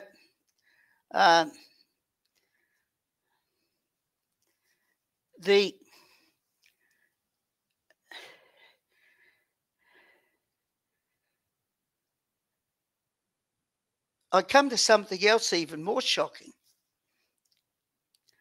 The Jewish Christianity never believed that Jesus died for the sins of anybody. That was Paul's teaching. That did become Orthodox Christianity in a later generation. That was taken on by the great church. Paul got that gospel not from the apostles. He never heard it from Jesus. Paul had nothing to say about the teachings of Jesus. Paul claimed that he got his gospels in ecstatic visions from heaven. Mm-hmm. He had that was troubling to the. Now, that is to say, the Jewish Christians saw no more significance that the death of Jesus as the fact of his dying in itself had no more significance than the death of John the Baptist or the death of his brother James. Unless we join a sect that still exists over there in Iraq today. There's a group, I forget their names, what they're called, but there are a group of believers who believe in the blood of John the Baptist, and they're saved by the blood of John the Baptist. But Jewish Christians never believed that they're saved by the blood of John the Baptist or the blood of James or the blood of Jesus. Wow.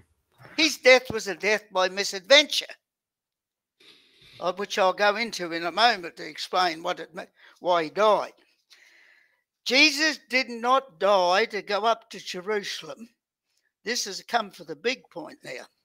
Jesus did not go up to Jerusalem to die as a sacrifice for the sins of the world. Entirely opposite. He was utterly and passionately against the idea of any necessity for a sacrifice for sins.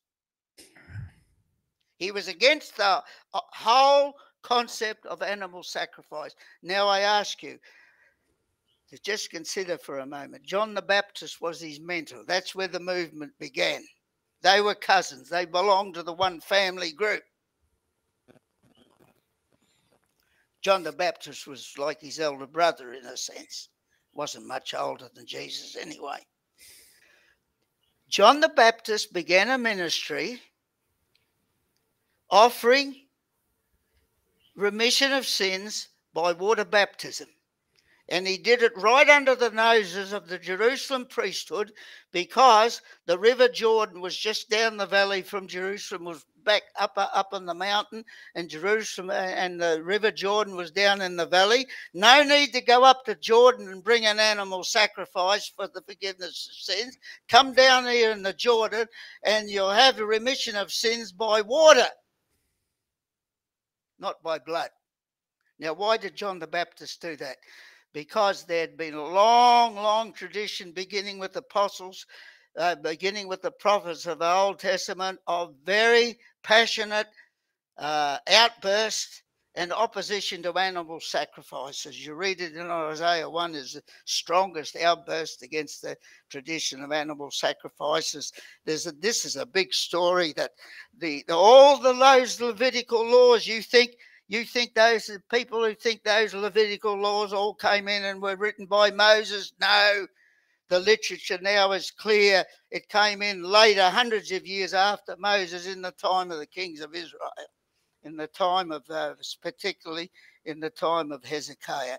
There was always opposition, a Jewish remnant who were passionately against the institution or the cult of animal sacrifices.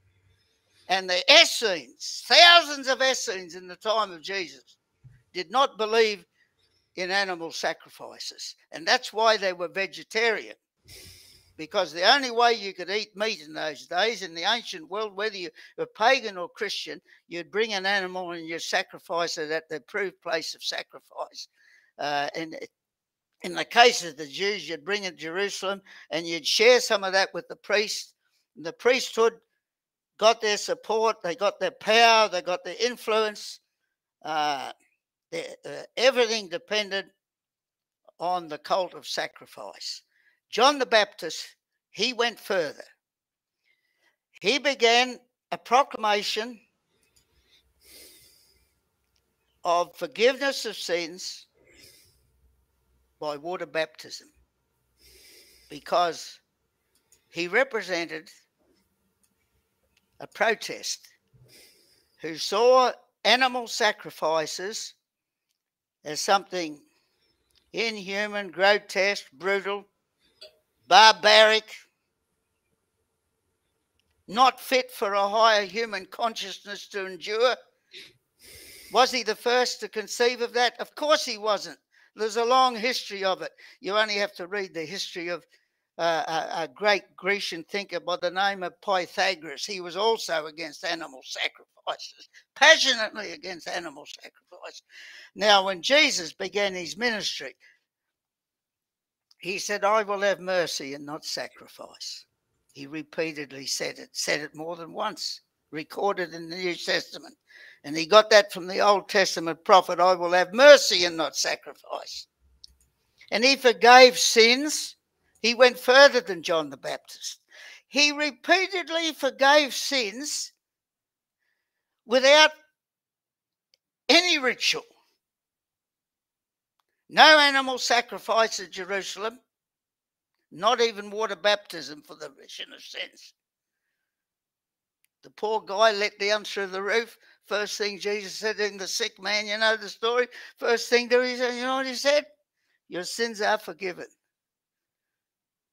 That itself was enough to, like, giving him an electric shock of relief and joy, happiness and relief. So, what led to the death of Jesus? He was so much against sacrifices, animal sacrifices. He went further than John the Baptist. John the Baptist began his protests against the cult of sacrifice at the River Jordan, offering water to replace blood. because that was his protest against the priesthood and their institution. Jesus did something bolder than that.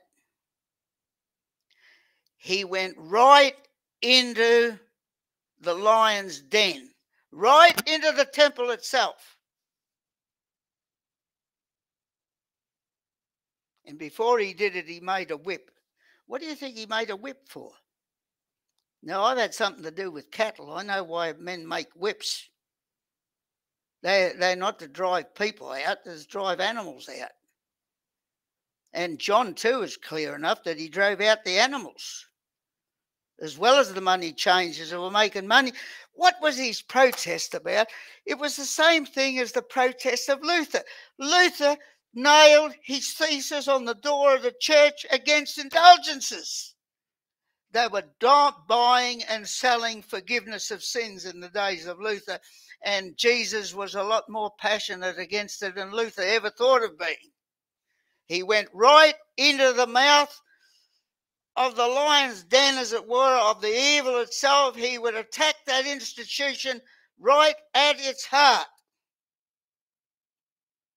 Because if you study the theology of Jesus as well as the ethic of Jesus, especially where he begins in John 5, you've heard it said of old time, an eye for an eye and a tooth for tooth. That was the basis of atonement.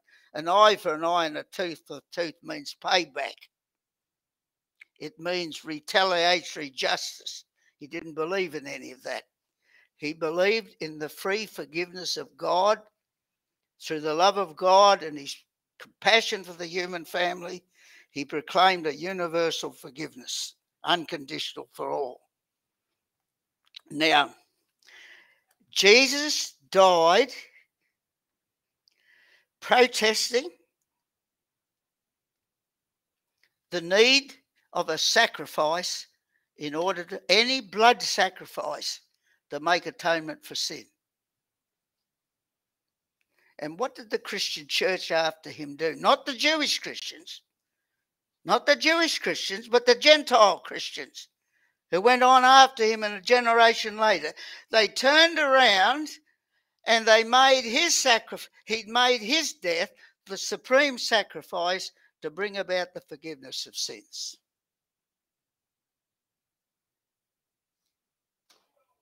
A complete reversal of what Jesus was on about.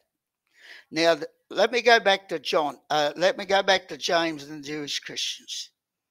I believe I could add more scholars. I've only given you the tip of the iceberg in the document I gave you a copy of.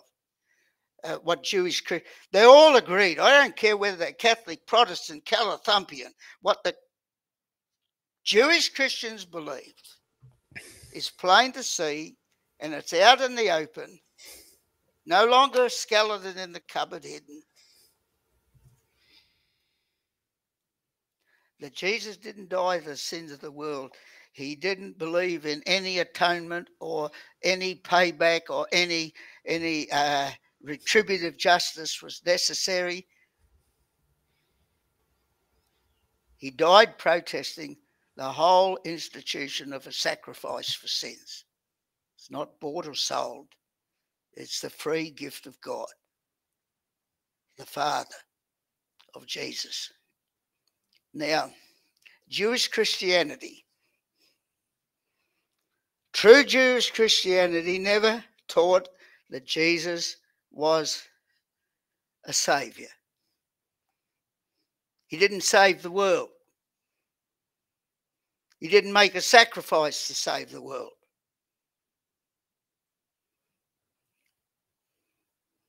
He didn't put himself on such a pedestal as that. So, what did he teach? He taught his Father. His gracious Father that he proclaimed, you're saved by his grace. You don't need a mediator. You don't need an atonement. That's the grace of God. The unconditional grace of God, the amnesty to the whole human race.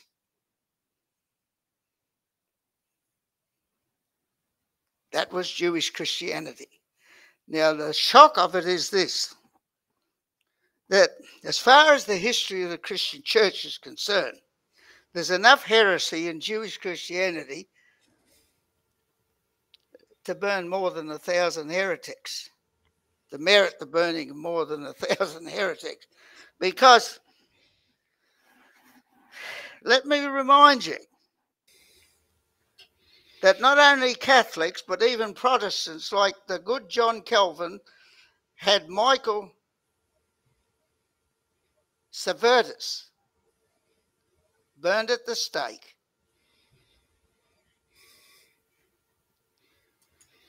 for much less than what Christianity was preaching.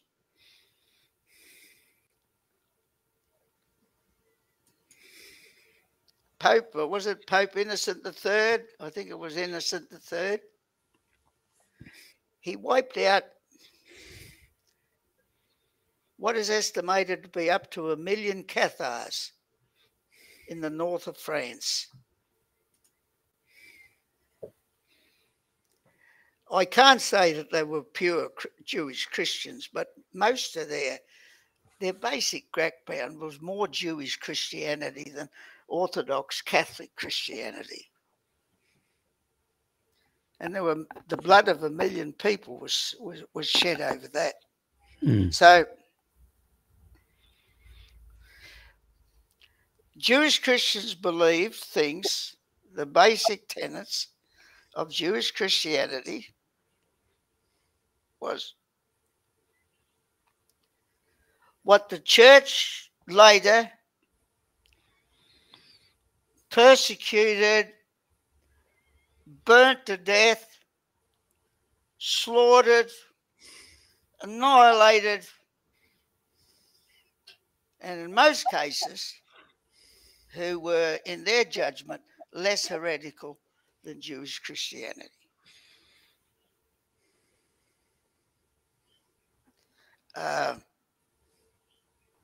What more do I need to say? Amazing. Now, I give you the challenge to those people, and I once shared the same vision. What's your mission as a church? What do you hope to do as a church community? Well, we want to go back to the faith and purity of the apostolic church. Do you really? Do we want to go back and teach a purely human Jesus? Anointed by the Spirit, an amazing man. I'd like to go. I know I got time now to go into really his teachings and what amazing teachings he was, and how he opened up the door to the Father. He gave us a revelation of God and the grace of God. And when he taught us the Lord's Prayer, did he teach us? He gave us the Lord's Prayer. There's nothing Christian. I want to tell you. I want to remind you. There's nothing Christian in the Lord's Prayer. And that's why it's a good prayer, because you can say it in a congregation in which there's Muslims and Hindus and so on, because our Father. Well, Matthew says, which art in heaven. That's not in the Luke doesn't say that. That which art in heaven, that's a little gloss of Matthew's. Peculiar to Matthew, our Father,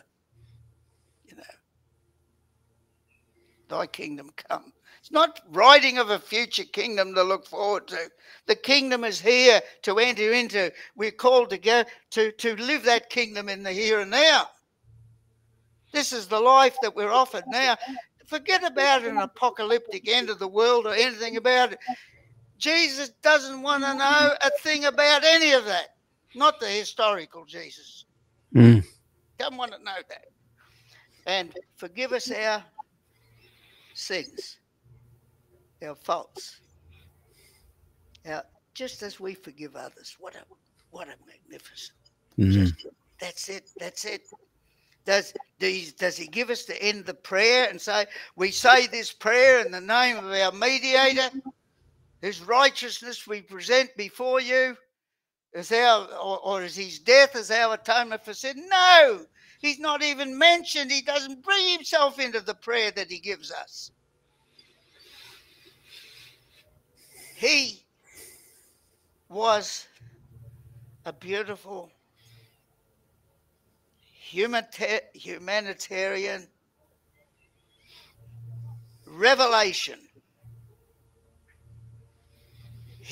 We are made in the image of God, and our calling is we should image God. He was the ideal man who really imaged God. Looking at that life, we know it gives us confidence that the Father forgives us, that we live by his grace. Of course it's by grace. Every breath we breathe, we unless we lived in him, we live, we move, we have our being. We couldn't draw a breath unless he was nearer to us than our breath and our hearts.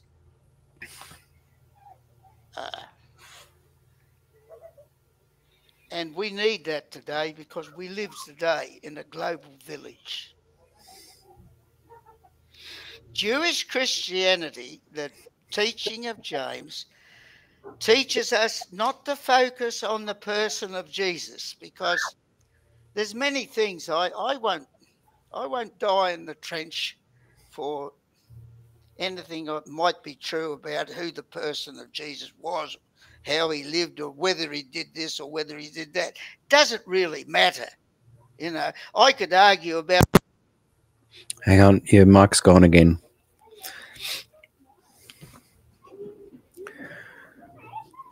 Just having a discussion here. Wonderful conversation with Bob Brinsmead. We're back on, I think. Oh, Well, there we go. was he really a Nazarite? I think the preponderance of evidence is that he was a Nazarite. The Jews, the best, I've submitted some of the best statements of great scholars, respected by all the scholars of the Christian church today, that argue, yes, he was a Nazarite. Well, was he?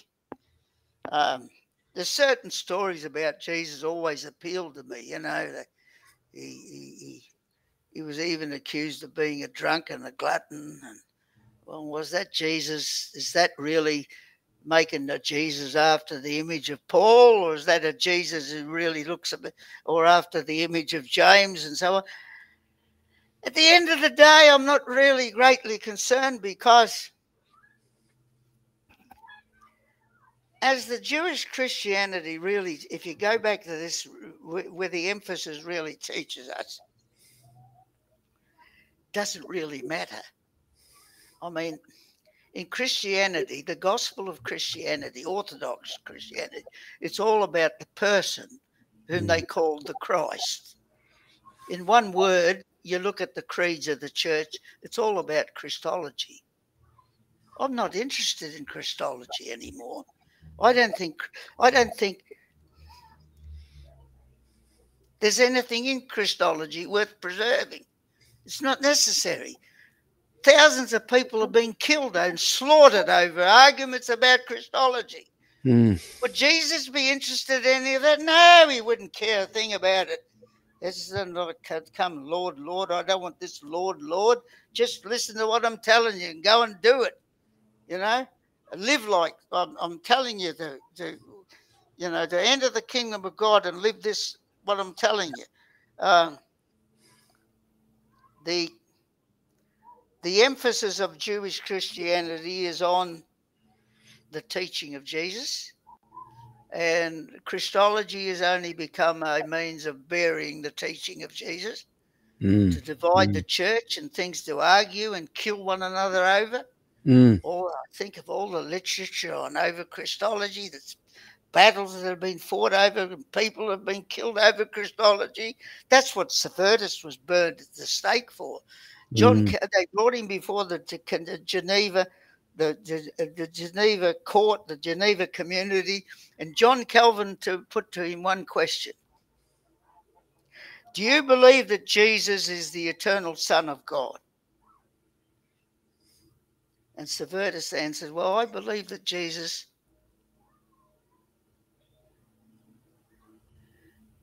was the Son of the eternal God.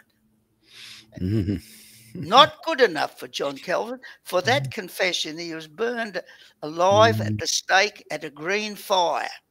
Imagine that, Mm, because he wouldn't mm, subscribe to that. Is any of that now? amazing.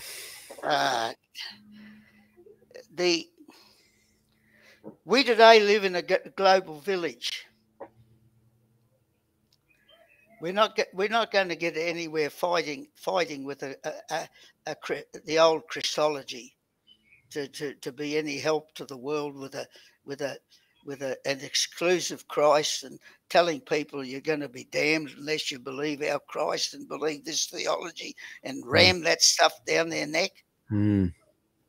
We're no better than a group of people who I won't even identify who they were, had a protest in Sydney, except that their garments sort of gave them away, at least their female garments gave them away of what identity they were. And they had a sign. They had the little kids lined up with a sign. And it says, "Our dead are in heaven. Yours are in hell." Mm. I saw it on the TV. They had it there in Sydney. Mm. Our dead are in heaven. Yours are in hell. I tell you what, Christianity has done a lot of that sort of preaching too, and a lot of the sort of teaching in the past. People are excluded from the grace of God and cast out. They came to Gandhi. Gandhi knew more about Jesus and carried more of the spirit of Jesus in him than we've given him credit for. And someone asked him once, "What's the biggest impediment for the message of Jesus reaching the people of India?" And he answered in one word. He said, "It's Christianity." What he meant was Christology. They don't want that. That's not going to do anything for a global village. That divides people. You're either in the ark or you're out of the ark. You're either saved or you're damned, and so on. No, that's the emphasis on Jewish Christianity was the person of Jesus wasn't where it was all at. You can go and read even the catechism that was written about the end of the first century. It's called the Teaching of the 12 Apostles, or the Didache. It says very little about who Jesus was. It says a lot about his teaching. And why it's worth everything because he shows what it means to live in the kingdom of God. It's not looking for an apocalyptic end of the world. How long will this planet go on for? I don't know. The scientist says at least it's got a life of it in it. Maybe we've got about 6 billion years to go yet. We don't know. But that's not ours. That's not a concern of ours.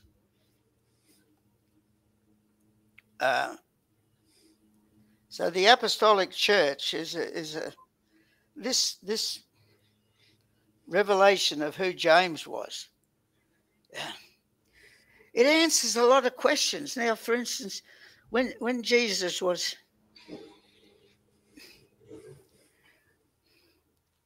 alive, his ministry didn't last long. It lasted no longer than 12 months, according to all the scholars. Now, John has it about 3.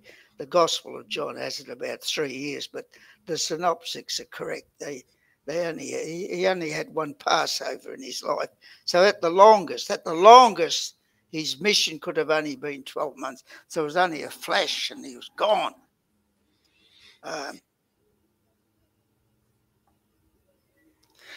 The intriguing thing is that Jesus had no interest or didn't want to take his message to the Gentiles or to the Samaritans. He encountered some in his ministry and they asked favours. There was a couple of records of his granting them a favour, but he never taught them anything.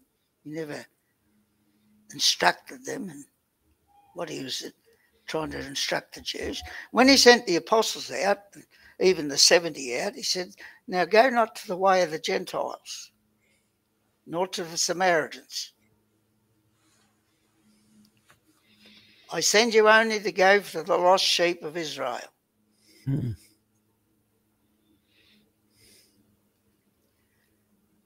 That was his ministry. Was he chauvinistic? Was he a Jewish exclusivist?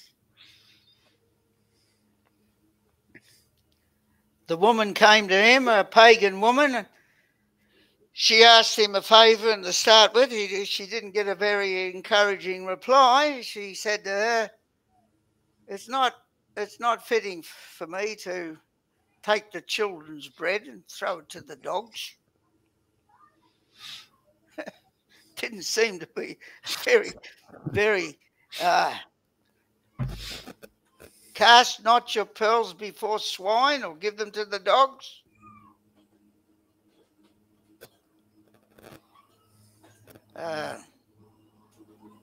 What's the meaning of all this?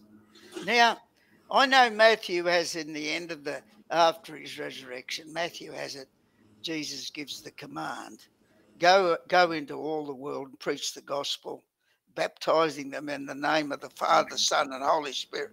Now, come on, that Trinitarian wasn't written. That's Trinitarianism. There was no Trinitarianism in the first 100 years. That was a later edit. And that's, so far as I can see, none of the good scholars that looked at that says, no, that's the church writing. That's not the words of Jesus. We know when he was a ministry, his ministry was such, he went only to Israel. Not even to the Samaritans. My mission is to Israel, to the lost sheep of the house of Israel. If James hadn't been murdered and the Jerusalem church hadn't kind of eventually disbanded and lost its momentum, what do you think Christianity would have looked like? It's a very interesting question. Am I still on the thing I keep? Yes, yep. Okay, We're on. now. James was the leader of that church, the Jerusalem church, for 32 years. Now, if you read the documentation I sent you, it points out that there was no record of him ever leaving Jerusalem. His mission was concentrated on the Jews. Not that he tried to stop any expansion of because even before Jesus came on the scene, there was in the first century, there's a lot of good authors on this. There was a very strong proselytizing movement, especially launched by the Pharisees among Gentiles. And they were called, those who responded to that proselytizing mission were called God-fearers. You remember that? Mm. And sometimes they worshipped they joined the Jews in worshipping at the synagogue.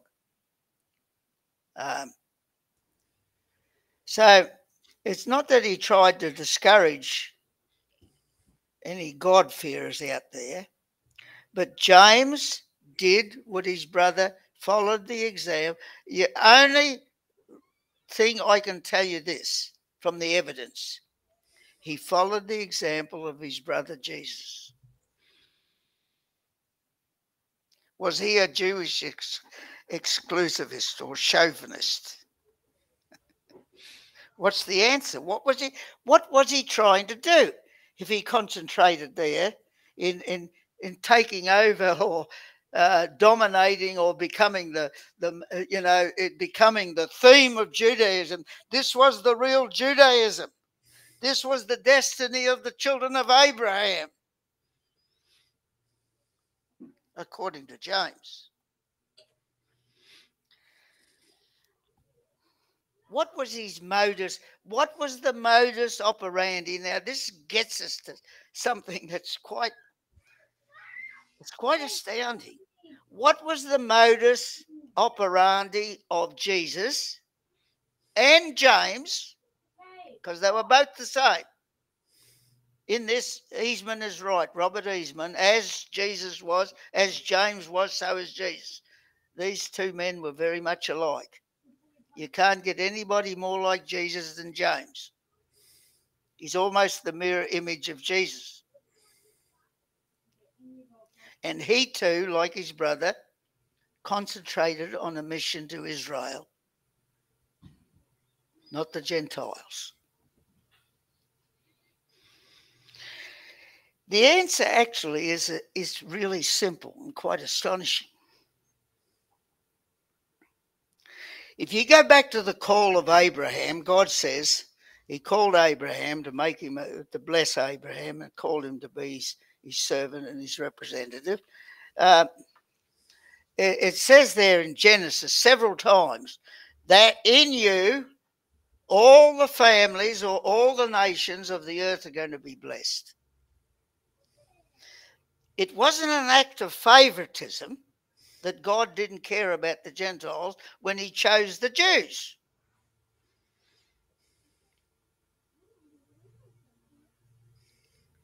As the old saying goes, it was odd of God to choose the Jews. Now, it wasn't an act of favoritism, but God wanted an instrument. What was the instrument for? Why did he bless Abraham and call Abraham? Because in you, I want to bless all the nations of the world. That's mentioned at least 3 times in the book of Genesis.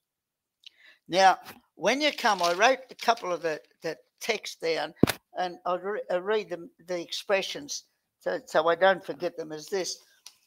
In Isaiah, in the servant songs in the book of Isaiah, Israel is called my servant several times. And the purpose of God in calling a servant was to, quote, to be a light to all people, a beacon to all nations. Isaiah 61:1, arise and shine, the light has come and has risen upon you, for nations shall march towards your light, and kings will come to the brightness of your rising. But the most astonishing passage is one in, and this is the modus operandi, I believe, of James, because he quoted the Old Testament, is a prophecy in Isaiah 2:1, and it's repeated word for word in the prophet Micah. In the last days, the Lord's house will be established on the top of the mountain, and all nations will flow into it. Israel was to be a light, shining that all the nations of the earth would come, and the kings of the earth would come to the brightness of your rising. In the last days, the Lord's house and Mount Zion will be exalted above the hills, and all the nations will come. And Zechariah says, in that day, 10 men of the nations of the world, there'll be like 10 men from the nations, will take hold of the skirt of him which is a Jew,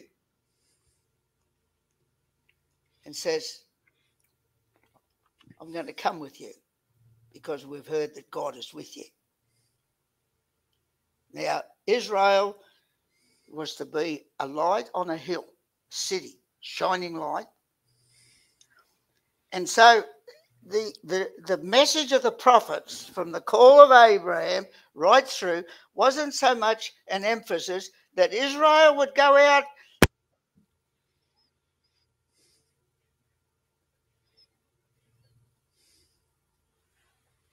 Oh, we're gone again. Gone again. The mic's popped out again. The mic's popped out again there.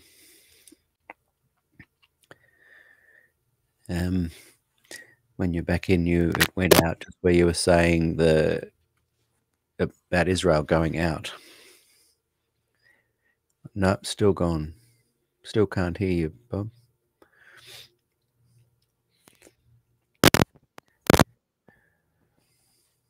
You got me? Got you now. That's a very touchy thing. Yeah. The the the whole drift of the Might Old need Testament. might need to move your mic in a bit closer again too. It's just the actual microphone on your headset. Just put a little bit closer. There we go. Yeah, the whole direction, the Old Testament, from the call of Abraham through the prophets, is not the directive to Israel to go out to proselytize the nations and to teach them about the true God. Right. No, it To be was a to be a light. promised land. It was to be a community who would live out and be what humanity was supposed to be, and become a city like a light set on a hill Mm. that would bring the nations to it. And it would happen finally. The eschatological vision was finally that all nations were going to flow into it, and kings would come to the brightness of Israel's rising. Now, when Jesus begins his ministry, you read it in Matthew 5. He gives it's all in it's the teaching of Jewish Christianity. It comes from the Q. All it was originally the gospel of Jewish Christianity. He goes to not to the elite of Israel, who were nothing but a den of thieves and always corrupted their calling. No, he'd take the poor and the hungry, and he addressed them, the lost sheep of the house of Israel. And he said to them the astonishing thing. They listened to him. Now, what is he going to say to us? He said, you are the light of the world. He didn't say you're the light of Israel. No. He says, you are the light of the world. Hey, what's he talking? He's bringing this image of the Old Testament. I could read you all this text. When Israel is exalted above the hills and light, and the nations will come to Israel. They shall beat their swords, and they shall beat their swords into plowshares and into pruning hooks. Nation shall not lift up nation, and neither shall they learn war anymore. He was the apostle of the kingdom of God, the kingdom of love, a kingdom of not hating your enemies and treading them underfoot and crushing them with some sort of Messiah leading out in the bloodshed. No, it was one of the gentleness and the wisdom and of a new vision of what the kingdom of God and the vision of the Father. You, he said, are the light of the world, a city set upon a hill that cannot be hid. That is the language of the Old Testament.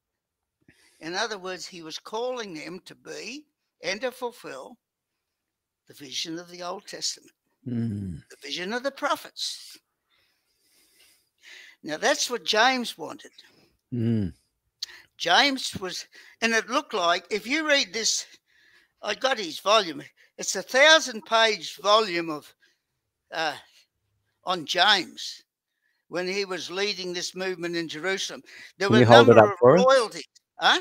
Can you hold it up for us? Robert Eastman, James, the brother of Jesus. Oh, yes. Yep. Yeah. Now, it's not a perfect book. He's a bit of a maverick in some ways, but his major points are... It's just on the right there. I'm just showing everyone. Yeah. One over there. Yeah, you got that book there, James. He gives an account there of some astonishing things that were happening when James was in Jerusalem. They had royalty. It was a person that was I forget her background. Her name was Helen, of the royal family. She became brought a lot of money into Jerusalem and gave a lot of support to the Jewish Christians. And it looked like, you know, and they took this as a fulfillment of prophecy. They were going to bring the nations, and the kings would come to the brightness of Israel's rising. And they had the message of Jesus, and this was going to do it. I mean, they were full on about this. They were very excited about it. So it wasn't the vision of Jesus. Wasn't to go out to the world to make at least at that stage where he was. He saw not a mission to go out and make a lot of proselytes in the world. In fact, he was critical of the Pharisees that were doing that. He said, you compass land and sea to make a proselyte. And what are you going to do when you make a proselyte? You make him twofold more the child of hell than he was before. You're not going to do anything this way. In other words, Israel must put his house in order. It must be what God designed it to be. It must fulfill the prophetic mission. And if they do the right thing, this is their prophetic mission, this will happen. That was the vision. So, James tried to fulfill it. Now, were there writings outside of the Gospels, outside of James' kind of work in the New Testament, that survived? Was there other writings? I seem to remember reading somewhere that there was, even though the main group kind of died out a couple of hundred years later, that there was a movement that kept it going. And I think you referred to them, and they were kind of wiped out 1,000 years later. They had some writings that they'd kind of one of the best important. Before we get to that, what happened? It's a bit of a tragedy in history. It's an awful tragedy of history.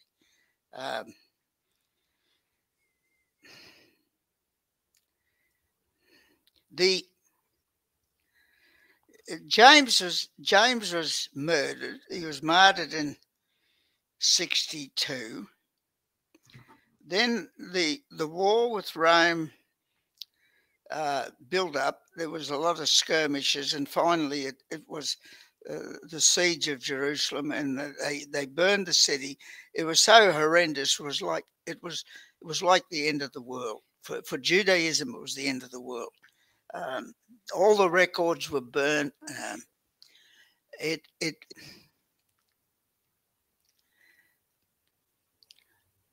James was gone. The influence of the Christian church was, at least its influence over the Gentile churches was broken. The mother church the mother church it was no longer there, no longer existed. Wow.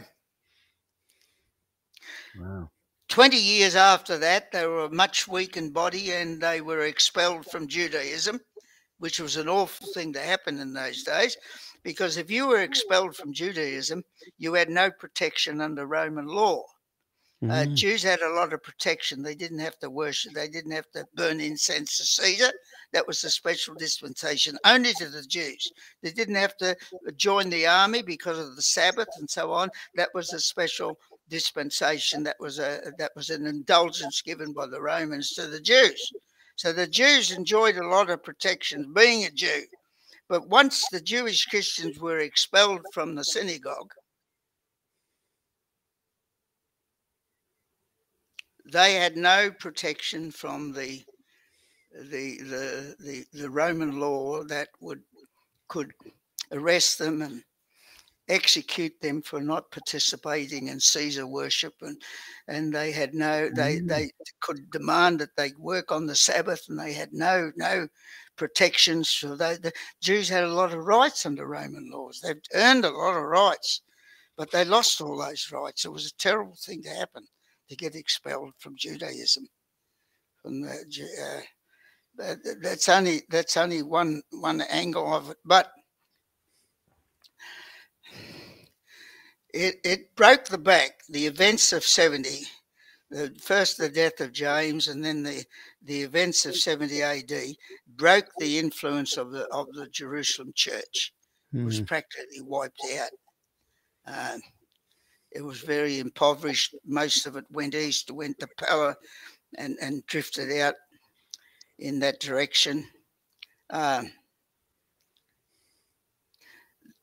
The Gentile church then began to grow, and they no longer had to sort of respond to the emissaries of James or the letters of the testimoniums of James, and the authority of James was no longer a factor to deal with. And the teachings of Paul and the Gentile Christianity came to the fore, and gained the ascendancy.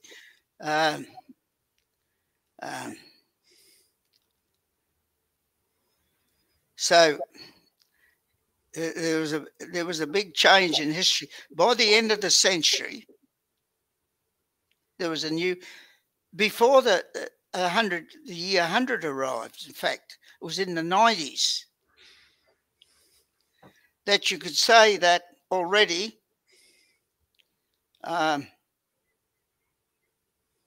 there was a new mother church and a new bishop. The bishop's name was Clement, the Bishop of Rome. And Rome began to assume the position now of the new mother church, but it was a Gentile church. It had something very, very different to what the Jewish church was. The Jewish church had a human Jesus. He wasn't divine. He was the natural born son of Joseph. Over here, the Roman church had a virgin Jesus and a perpetual virgin, eventually a perpetual Virgin Mary, you know. And you can go on and contrast this mother church, what it had, and what this mother church was entirely different. It was a whole different, it was a different theology. It was an entirely different movement in one way. Now, the change that took place was just astonishing. Let me give you an illustration of how dramatic it was, because the Christian movement arose, right? Jesus' ministry began about 30 AD, and he died he was crucified within a year, but say 30. So the movement began in the year 30 of their century. Let me show you, give you the example of two other movements that began in the first part of one century, and have a look at them, what happened by the end of the century. All right. Now, you've got two movements in America began in somewhere around the 30s or 40s. Mormonism might have been a little early. I haven't got my date. I know I got my dates. But of Adventism, right? The Adventist movement arose. First Order, the Millerite, eventually became Seventh-day Adventism. It was an American movement, right? All its leaders, its leading personalities, its teachers were American.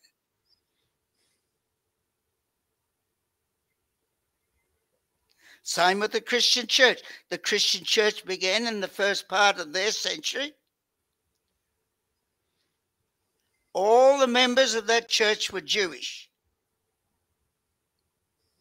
There wasn't a one among them who wasn't Jewish. Just the same with these two movements, Mormons and Americans. Mormons and Adventists were all Americans. Here, all Jewish. Now, if you take the Christian movement, by the end of the century, that's only 70 years, right? There's not one leader anywhere in the church, one recognized leader, scholar, theologian, bishop, whatever you call it, that was a Jew in it, not a Jew in it. All the Jewish Christians were heretics, cast out. Just not one there. It was all right. And not only that, the church began with its mother church in Jerusalem. By 70 years, its mother church was beginning to blossom. The new mother church was Gentile. in a foreign country, was in Rome, spoke another language. They'd taken over the movement. Not one Jew was in it. You can't get a Jewish name of any prominence among any of the church fathers. There's not a Jew among them. Can you imagine that could what had happened if the Adventists or the Mormons had started? The Americans were the leading teachers in it and the leading, the administrators in the organisation. By 70 years, at the end of 1900, was over in Korea somewhere. It had its headquarters, and not one American was in it. Here we've gone 2 centuries, whether it's Mormons or Adventists, who are the leaders of Mormonism and who are the leaders of Adventism? It shifts the culture. It's still the American. The General Conference is still in America, isn't it? The leaders, There hasn't been that shift here. Sometimes they vote another English-speaking person, like an Australian, as a General Conference leader, but it doesn't happen. It doesn't happen very often, right? And the same with Mormonism. Americans still control it. Adventists, Americans still control it. But the Christian church, something astonishing happened. That although it began as an intra-Jewish movement and its leaders were all Jews, James and the apostles and the Jesus family, they began this movement. It was making great headway in Jerusalem. By the end of the century, there wasn't one Jew left, not a Jew in it. It's all taken over by Gentiles, and its headquarters, its mother church, was in a foreign country, spoke a foreign language, and were strangers to the Palestinian culture. In your research, have you come across any assertions that this was a deliberate move, that Paul may have even had intentions for that to happen?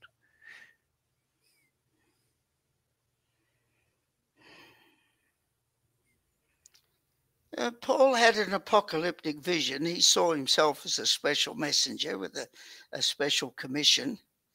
It's his claim, though. Paul doesn't.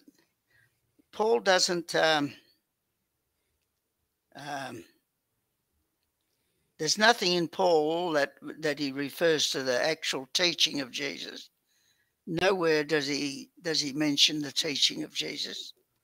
Might I say, of all the differences between Jewish Christianity and the Gentile Christianity, whose most influential member was Paul by far. Another big difference was the supper. The Jewish Christians never participated in anything that resembled drinking the blood and eating the flesh and drinking the blood of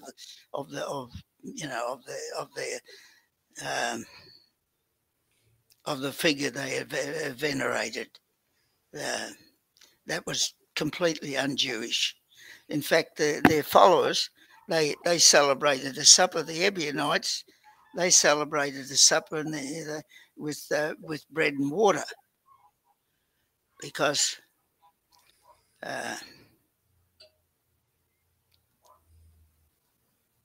most of the Jewish Christians that we can find by our research apparently never drank wine.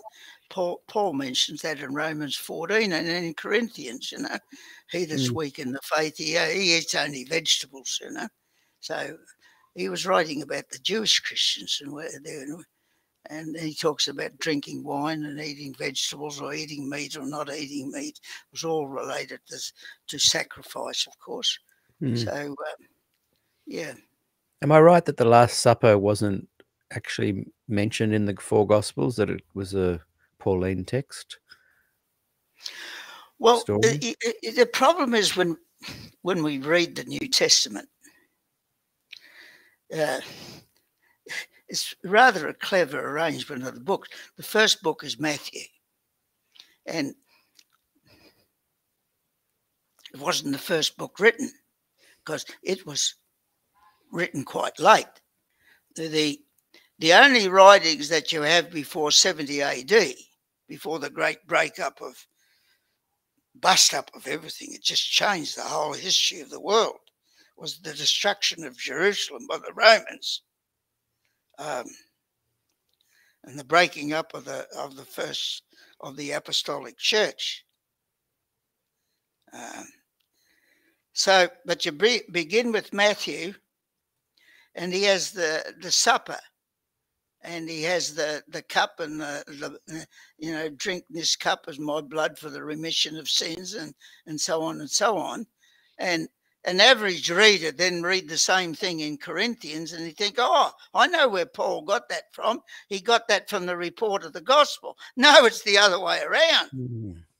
Because Paul wrote that up in his Corinthian correspondence, the supper, and the drinking of the cup, and the blood of Christ, and the remission of sins, and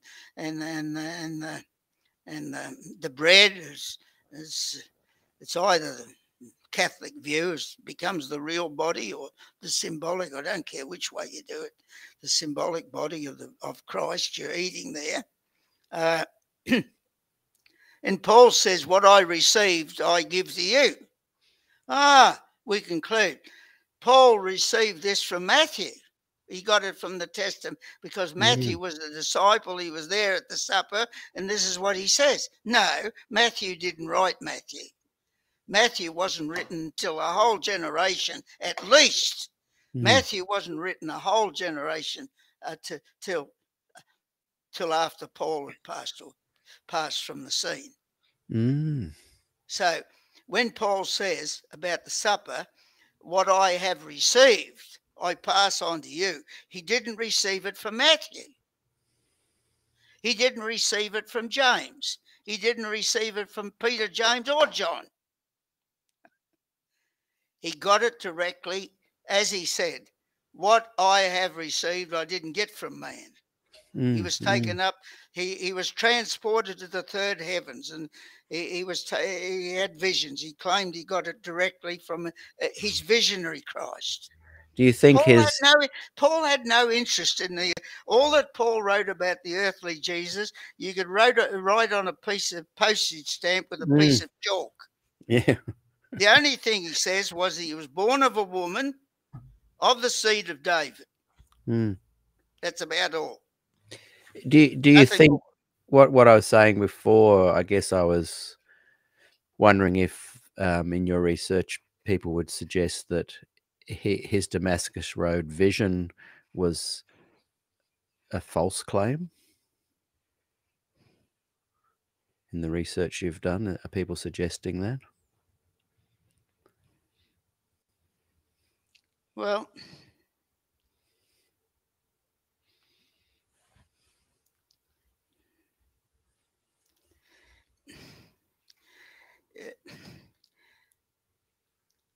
it's not about it. I wouldn't, as a matter of principle, I wouldn't bring any ad hominem argument into it. Right. Because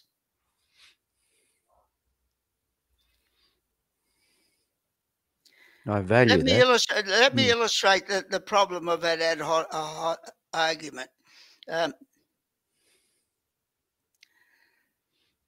If you said, you take a statement of the New Testament, Jesus is reported to have said something. Well, scholarship has clearly shown that many of the things that the New Testament or different witnesses or different statements that Jesus is reported to have said, the evidence is that is not the teaching of Jesus. That is the teaching of the later church.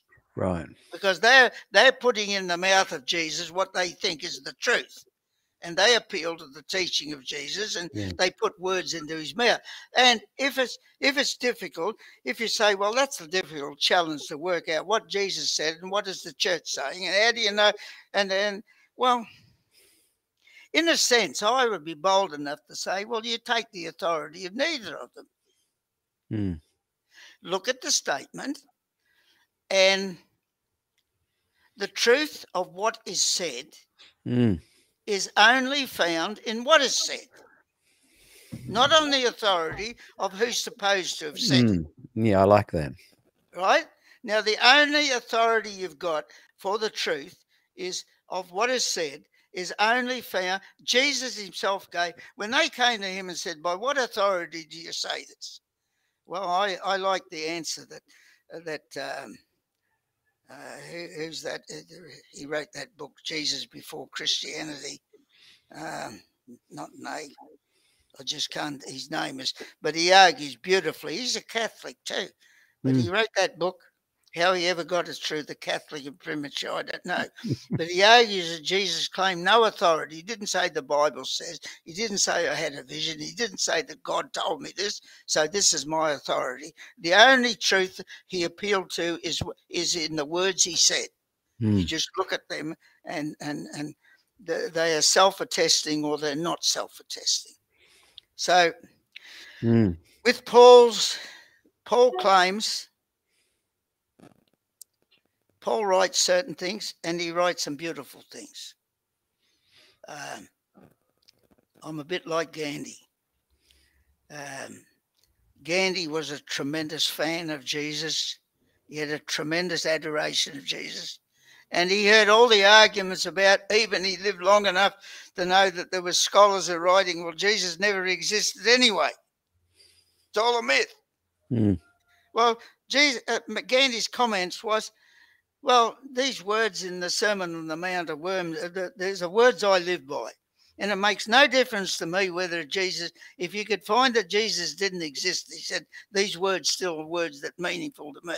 I still live by these words. Yes. So, now, with Paul, the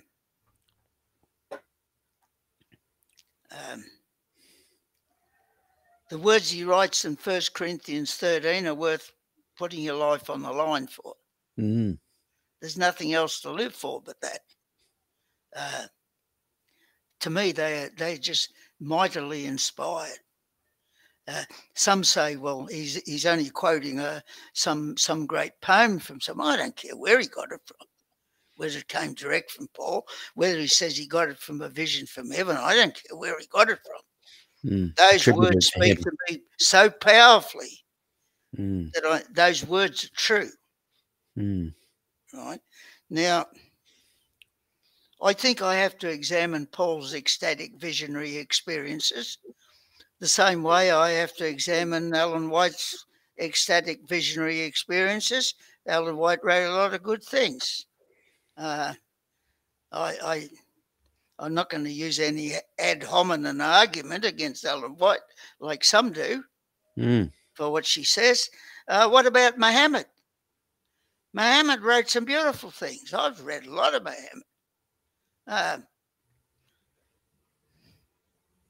Well, he got his commission as a prophet. According to the story, he got it from his visions in a cave up there in Mount Hira or wherever it was.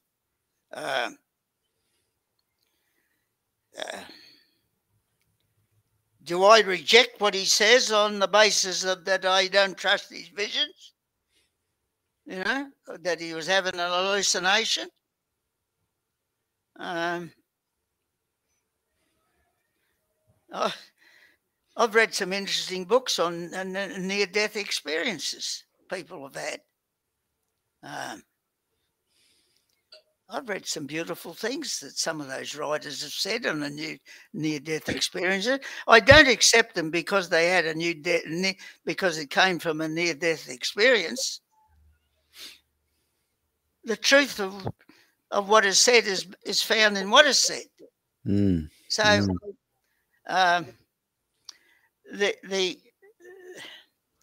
this is the argument of Christianity. I mean, the argument of the Jewish Christians against Paul, by the way,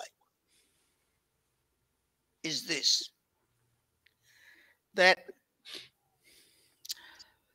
what James and the apostles were teaching, the Jerusalem church was teaching,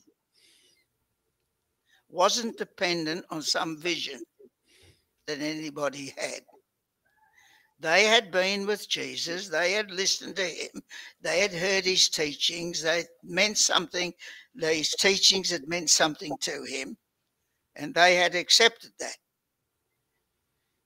as worth living and dying for. Mm. So then they argued the problem with this to the Jewish Christian, that the doctrine of Paul was based upon his personal visionary experiences, and this is by his own testimony. He never got it from any man. He got it from his ecstatic visionary experience. That was his source.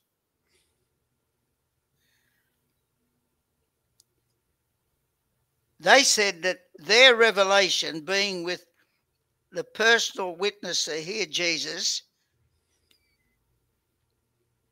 was a more sure testimony to go by than the visionary experience of Paul. So, but at the end of the day,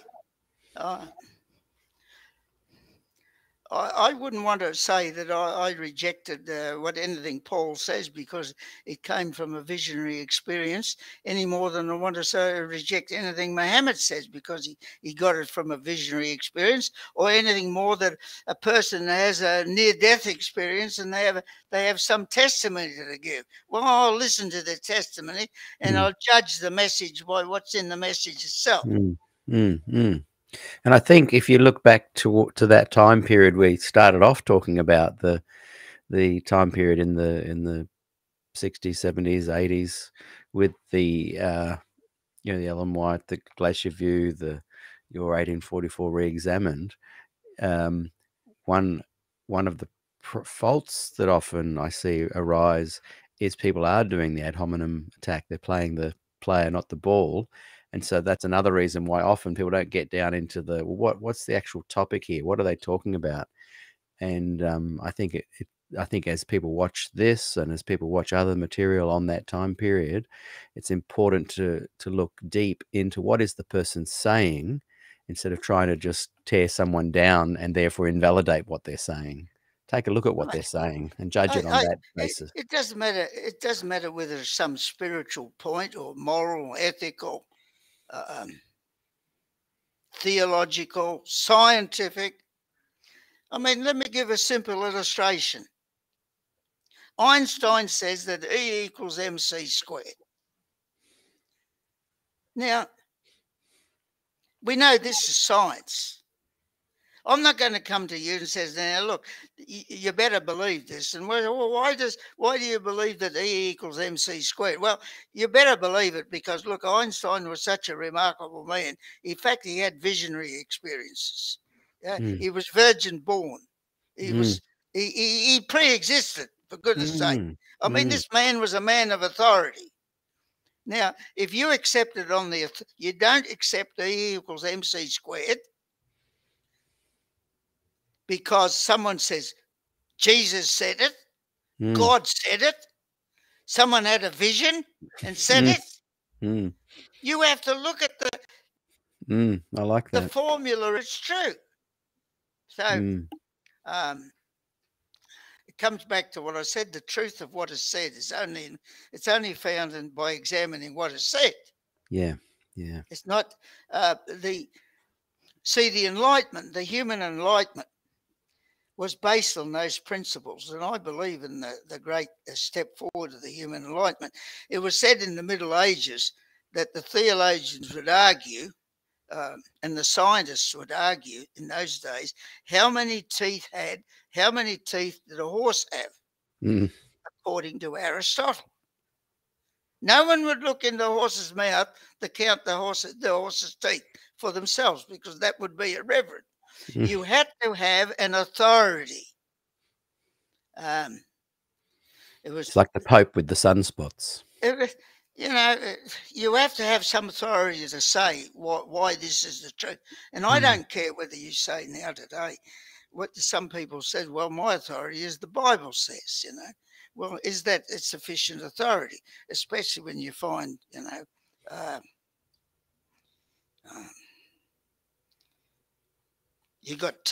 you got two creation stories in the book of Genesis, and one doesn't line up with the other one. And you got two nativity stories in the New Testament, one by Luke and one by Matthew. And I don't care whether you stand on your head, you can't reconcile one to the other. So in the Enlightenment, the three main things that they reject, or was, the first one was argumentum ad hominem. You mustn't use that. That's not the way to go. The next one is argumentum ad populum. In other words, is it this is the consensus? Is this the popular view? Argue how many people believe it. Have any of the scribes and Pharisees believed? As the New Testament says. And the third one is argumentum vericondium. It's the argument according to authority. You don't appeal to the church says. You have to quote some authority to say argumentum vericondium or condium is not a valid argument. It's no more valid than arguing argumentum ad hominem. Where did those three come from? Where did those three come from? Well, there's about 12 of them. If you want, if you just look up, if you type into the typewriter, into the put it into the Google, just type up argumentum ad hominem, and they'll give you about, I think there might be 10 of them, but I gave you the three main ones. And another one was argumentum ad absurdum, and it goes on. These are all false arguments to establish a truth. So you can't argue a truth on the basis of an authority. Now you come to me and say to me, well, why is that the truth? You say to me, well, I'll tell you on the authority of Paul. Well, I'm a man in the Enlightenment. I'm not going to accept that on the authority of Paul. So you're going to accept or not accept it based on what is being said. What is being said, Now, Bob, we're going to have to leave it there for today. It's just about feeding time at the zoo here for me. Me too. So I've got two. This is a long one. Gee. It's another long one. I've loved it. I always love chatting with you. I really appreciate you taking the time. And I'm certainly hoping that I can get you back again once you come back from the Philippines, particularly once your website's up. We can kind of do a chat about the website and bring up things people can explore and find, because I know a lot of people still have a huge amount of respect for what you do.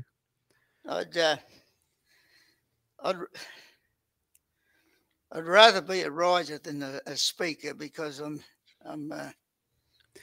I think a bit better when I analyze we can do an interview on where people can find the writings when they're all collated. I haven't put up anything for the last 20 years. I haven't done much, but I've done a lot of research, and my brother John is still with me. He's turned 90, and he's very sharp-minded, very sharp. Wonder if he'd come on for an interview. I wonder if he'd come on. But he writes. He just writes a few notes, and they're quite. He makes some good points, but all the statements that I gave you, I should write an acknowledgement of the contribution he's made in reading these books and gathering out, the different points they make and putting it all together. It's nice that I've got someone to bounce it off here. Well, it's a wonderful document, and let me know if and when that does become something that you could finish off and we could share it with people. The document is part one. I've only sent you part one, and for goodness sake, that added up many pages. But I'm going on to part 2. Part 2 is that I want to undertake. First of all, I'll go through what the scholars are saying. Is something that concerns me a lot. It's the whole question of violence. It's a very it's a troubling subject because there's a lot of violence in the Old Testament, for instance, and some people complain about all the violence, the bloodshed that's in the Old Testament. But if you're a really honest, objective,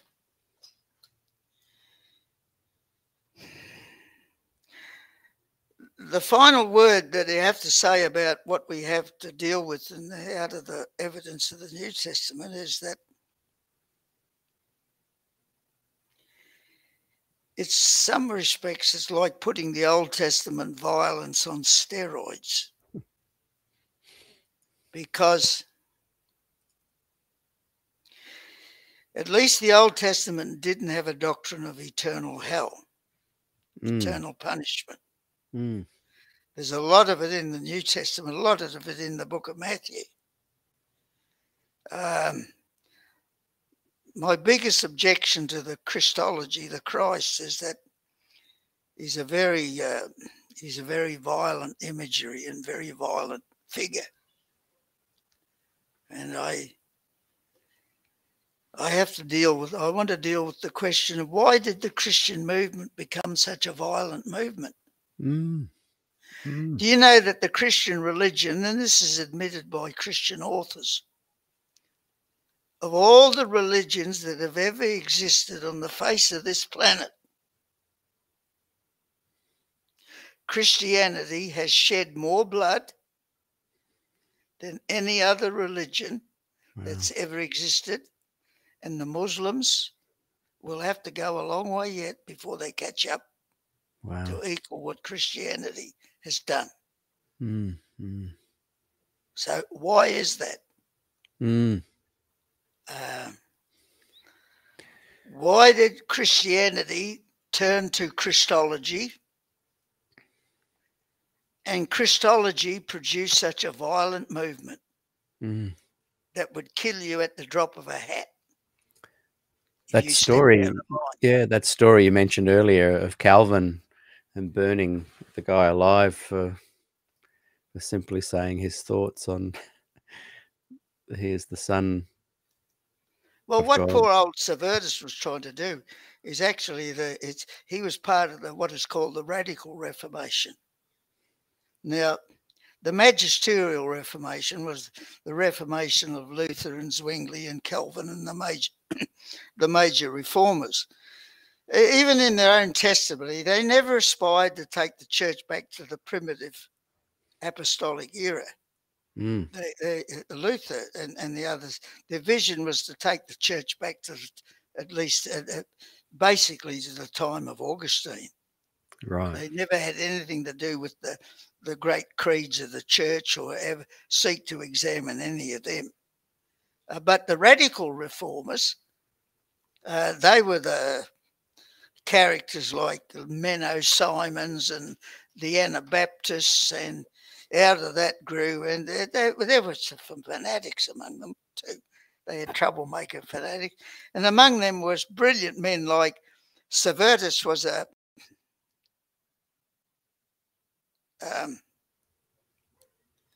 he was a physician and a theologian. He was a bit like a Schweitzer. He was a brilliant man. And he was part of that radical, he almost sort of rediscovered, he never quite got there. I don't think in those days they had the tools to get there. They had the information to get there. But he was trying to rediscover what really, he got pretty close to Jewish Christianity in some respects, but they killed him for it. I mean, the heresies of Christianity were heresies that you'd get burned at the Yeah. stake for, and you know you'd only have to breathe a sort of some doubt about the Trinity, and you were a goner. How do you spell his name? I want to research him a bit more.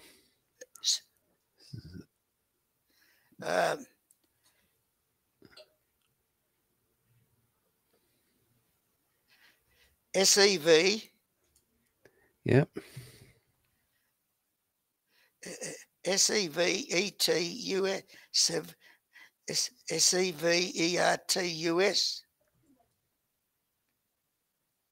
I think that's the way it's spelled. Yeah. Michael was his first name. Michael Servetus. Right.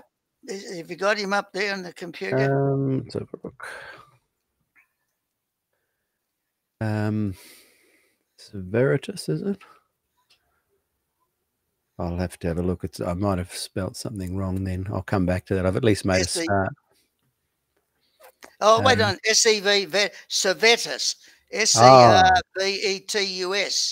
Servetus. There we go. Yep. I've got him. Yep, got him. Michael Servetus.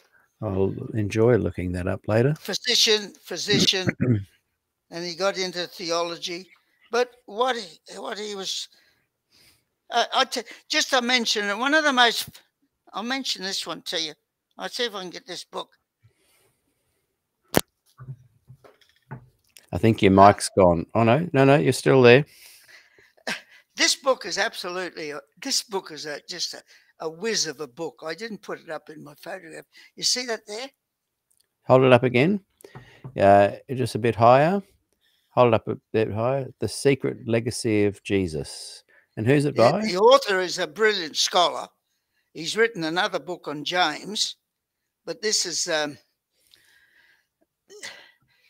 what this book is about.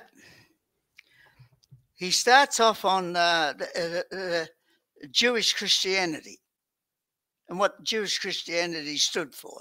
Covers a lot of the points I've stood. He agreed. There's no argument about Jewish Christianity. What they all say the same, Catholic, Protestant, so on. But he does a very good job of it. Then he goes on and shows their influence on Muhammad, because the background of Muhammad, he was his family clan were they were a sort of a sect of Ebionites or Jewish Christians. Yeah, that was his background. And right. But then he goes on to show how they lived on in the Cathars of France and how the Pope slaughtered them. Yeah. And he ends up, believe it or not, how the teachings of Christianity, their final expression in his book was the founding fathers of America. Wow. It's fascinating stuff. Now, you recognize that the founding fathers were Washington. Was it Adams? Franklin. Franklin. What was his name? Benjamin Franklin. George Washington. Thomas Jefferson, and so on. These were some of the major, and even you can go down to the time of another generation later, Abraham Lincoln. Now, none of these men were Orthodox Christians.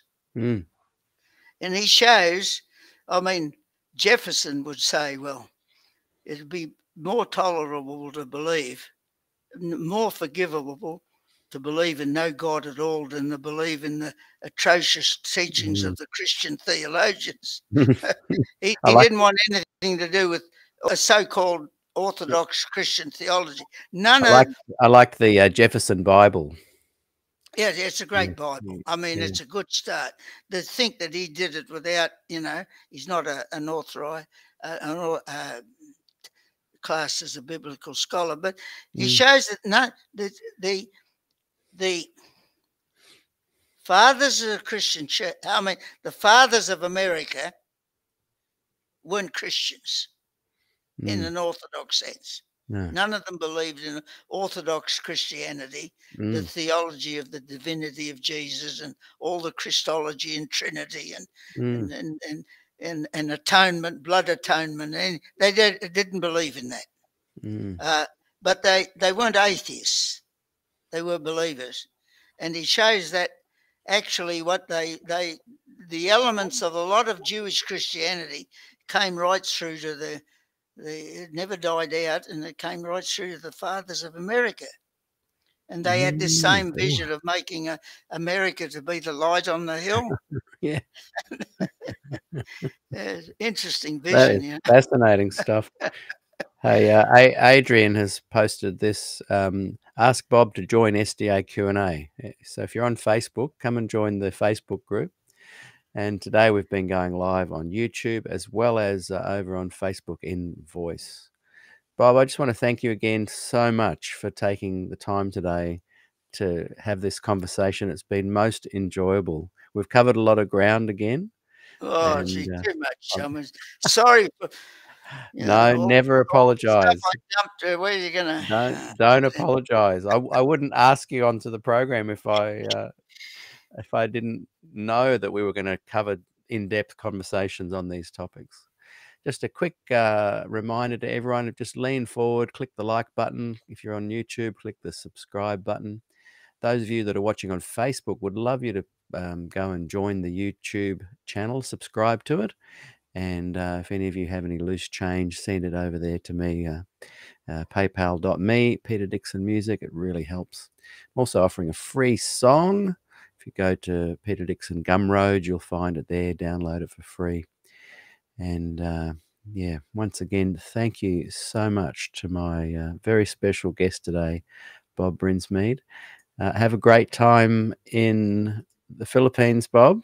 Okay. And you're going to be working on your website, I understand. I'm gonna try and. Um, Yeah, I better. I want to get all this stuff I've been talking about. This historical research up on up. Yeah. Uh, um, And tell people having it in one place as well will be good. where the books are, and Mm. I the older I live, I'm indebted to others. You can't live without the. It's life. That's human life. It's like. When Yeah. I get on a jumbo jet and fly on a jumbo jet, and I say, well, I think mine's like just same as mine, brains put a thing like this together. Amazing, isn't it? Gee, I didn't know I had this talent. But how many people does it take to make a beautiful thing like it? You get on a Yeah. jumbo jet Yeah. and how many minds and how many talents and the human contribution and one person can only do just a little tiny contribution. Yeah. I'm so indebted to so many thinkers and put out the evidence. They've spent some lifetime just. Yeah. I'm amazed at the men who spend a lifetime like James Robertson. Oh, I love his book on the gospel of Yeah. Jesus. Read James Robertson. He's one of the men of the Jesus seminar, I suppose, but he spent his lifetime just studying the Q, Yeah. the sayings gospel Q, which was, he says, the real original. If you want to know what the really Jewish documentation of Yeah. what Jewish Christianity really believed, Yeah. get back to the sayings gospel Q. That's their contribution. What was his name again? Oh, hang on. Is you still there? Oh, your voice is gone. Your voice is gone again, Bob. Sorry, your voice is gone again. Sorry about that. We'll do this. Got me? Yep, gotcha again. Gotcha. Okay, there's his book. Have you got that? Just James M. Robinson. Okay, Oh, great. James M. Robinson. let's just say this man, a great thinker, a beautiful, he seems a great spirit in which he writes this book. No ad hominem in it. He doesn't indulge in stuff like that. Yeah, yeah. No, just a beautiful spirit in which he writes. He spent a lifetime studying the sayings gospel Q, meaning the source of where Matthew and Luke got a lot of their material from. They got it from a Jewish Christian that was originally written up in Galilee, the Jewish Christians. And he tells you what the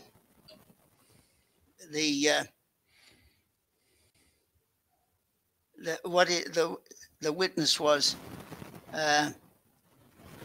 Jesus, according to the earliest, it's not called gospel. Jesus, according to the earliest witness. The earliest writers wasn't Matthew, Mark, Luke, the witness of Jesus. It wasn't Paul, because he never wrote a thing about the historical Jesus. The first witness to the historical Jesus was the Sayings Gospel Q, written up in Galilee by the Jewish Christians. And he spent his lifetime just on that. Researching that. Just researching that. Yeah. And we come along and we are indebted to that work he did. It's just amazing to have the benefit of that. Well, I'm going to be having a lot of fun researching all this material. And we'll leave it there for today. Thank you so much, Bob Brinsmead. I've really enjoyed it. And until next time, and thanks everyone for watching and staying with us. It's been wonderful. Hi, everybody. We'll see you all next time. Okay.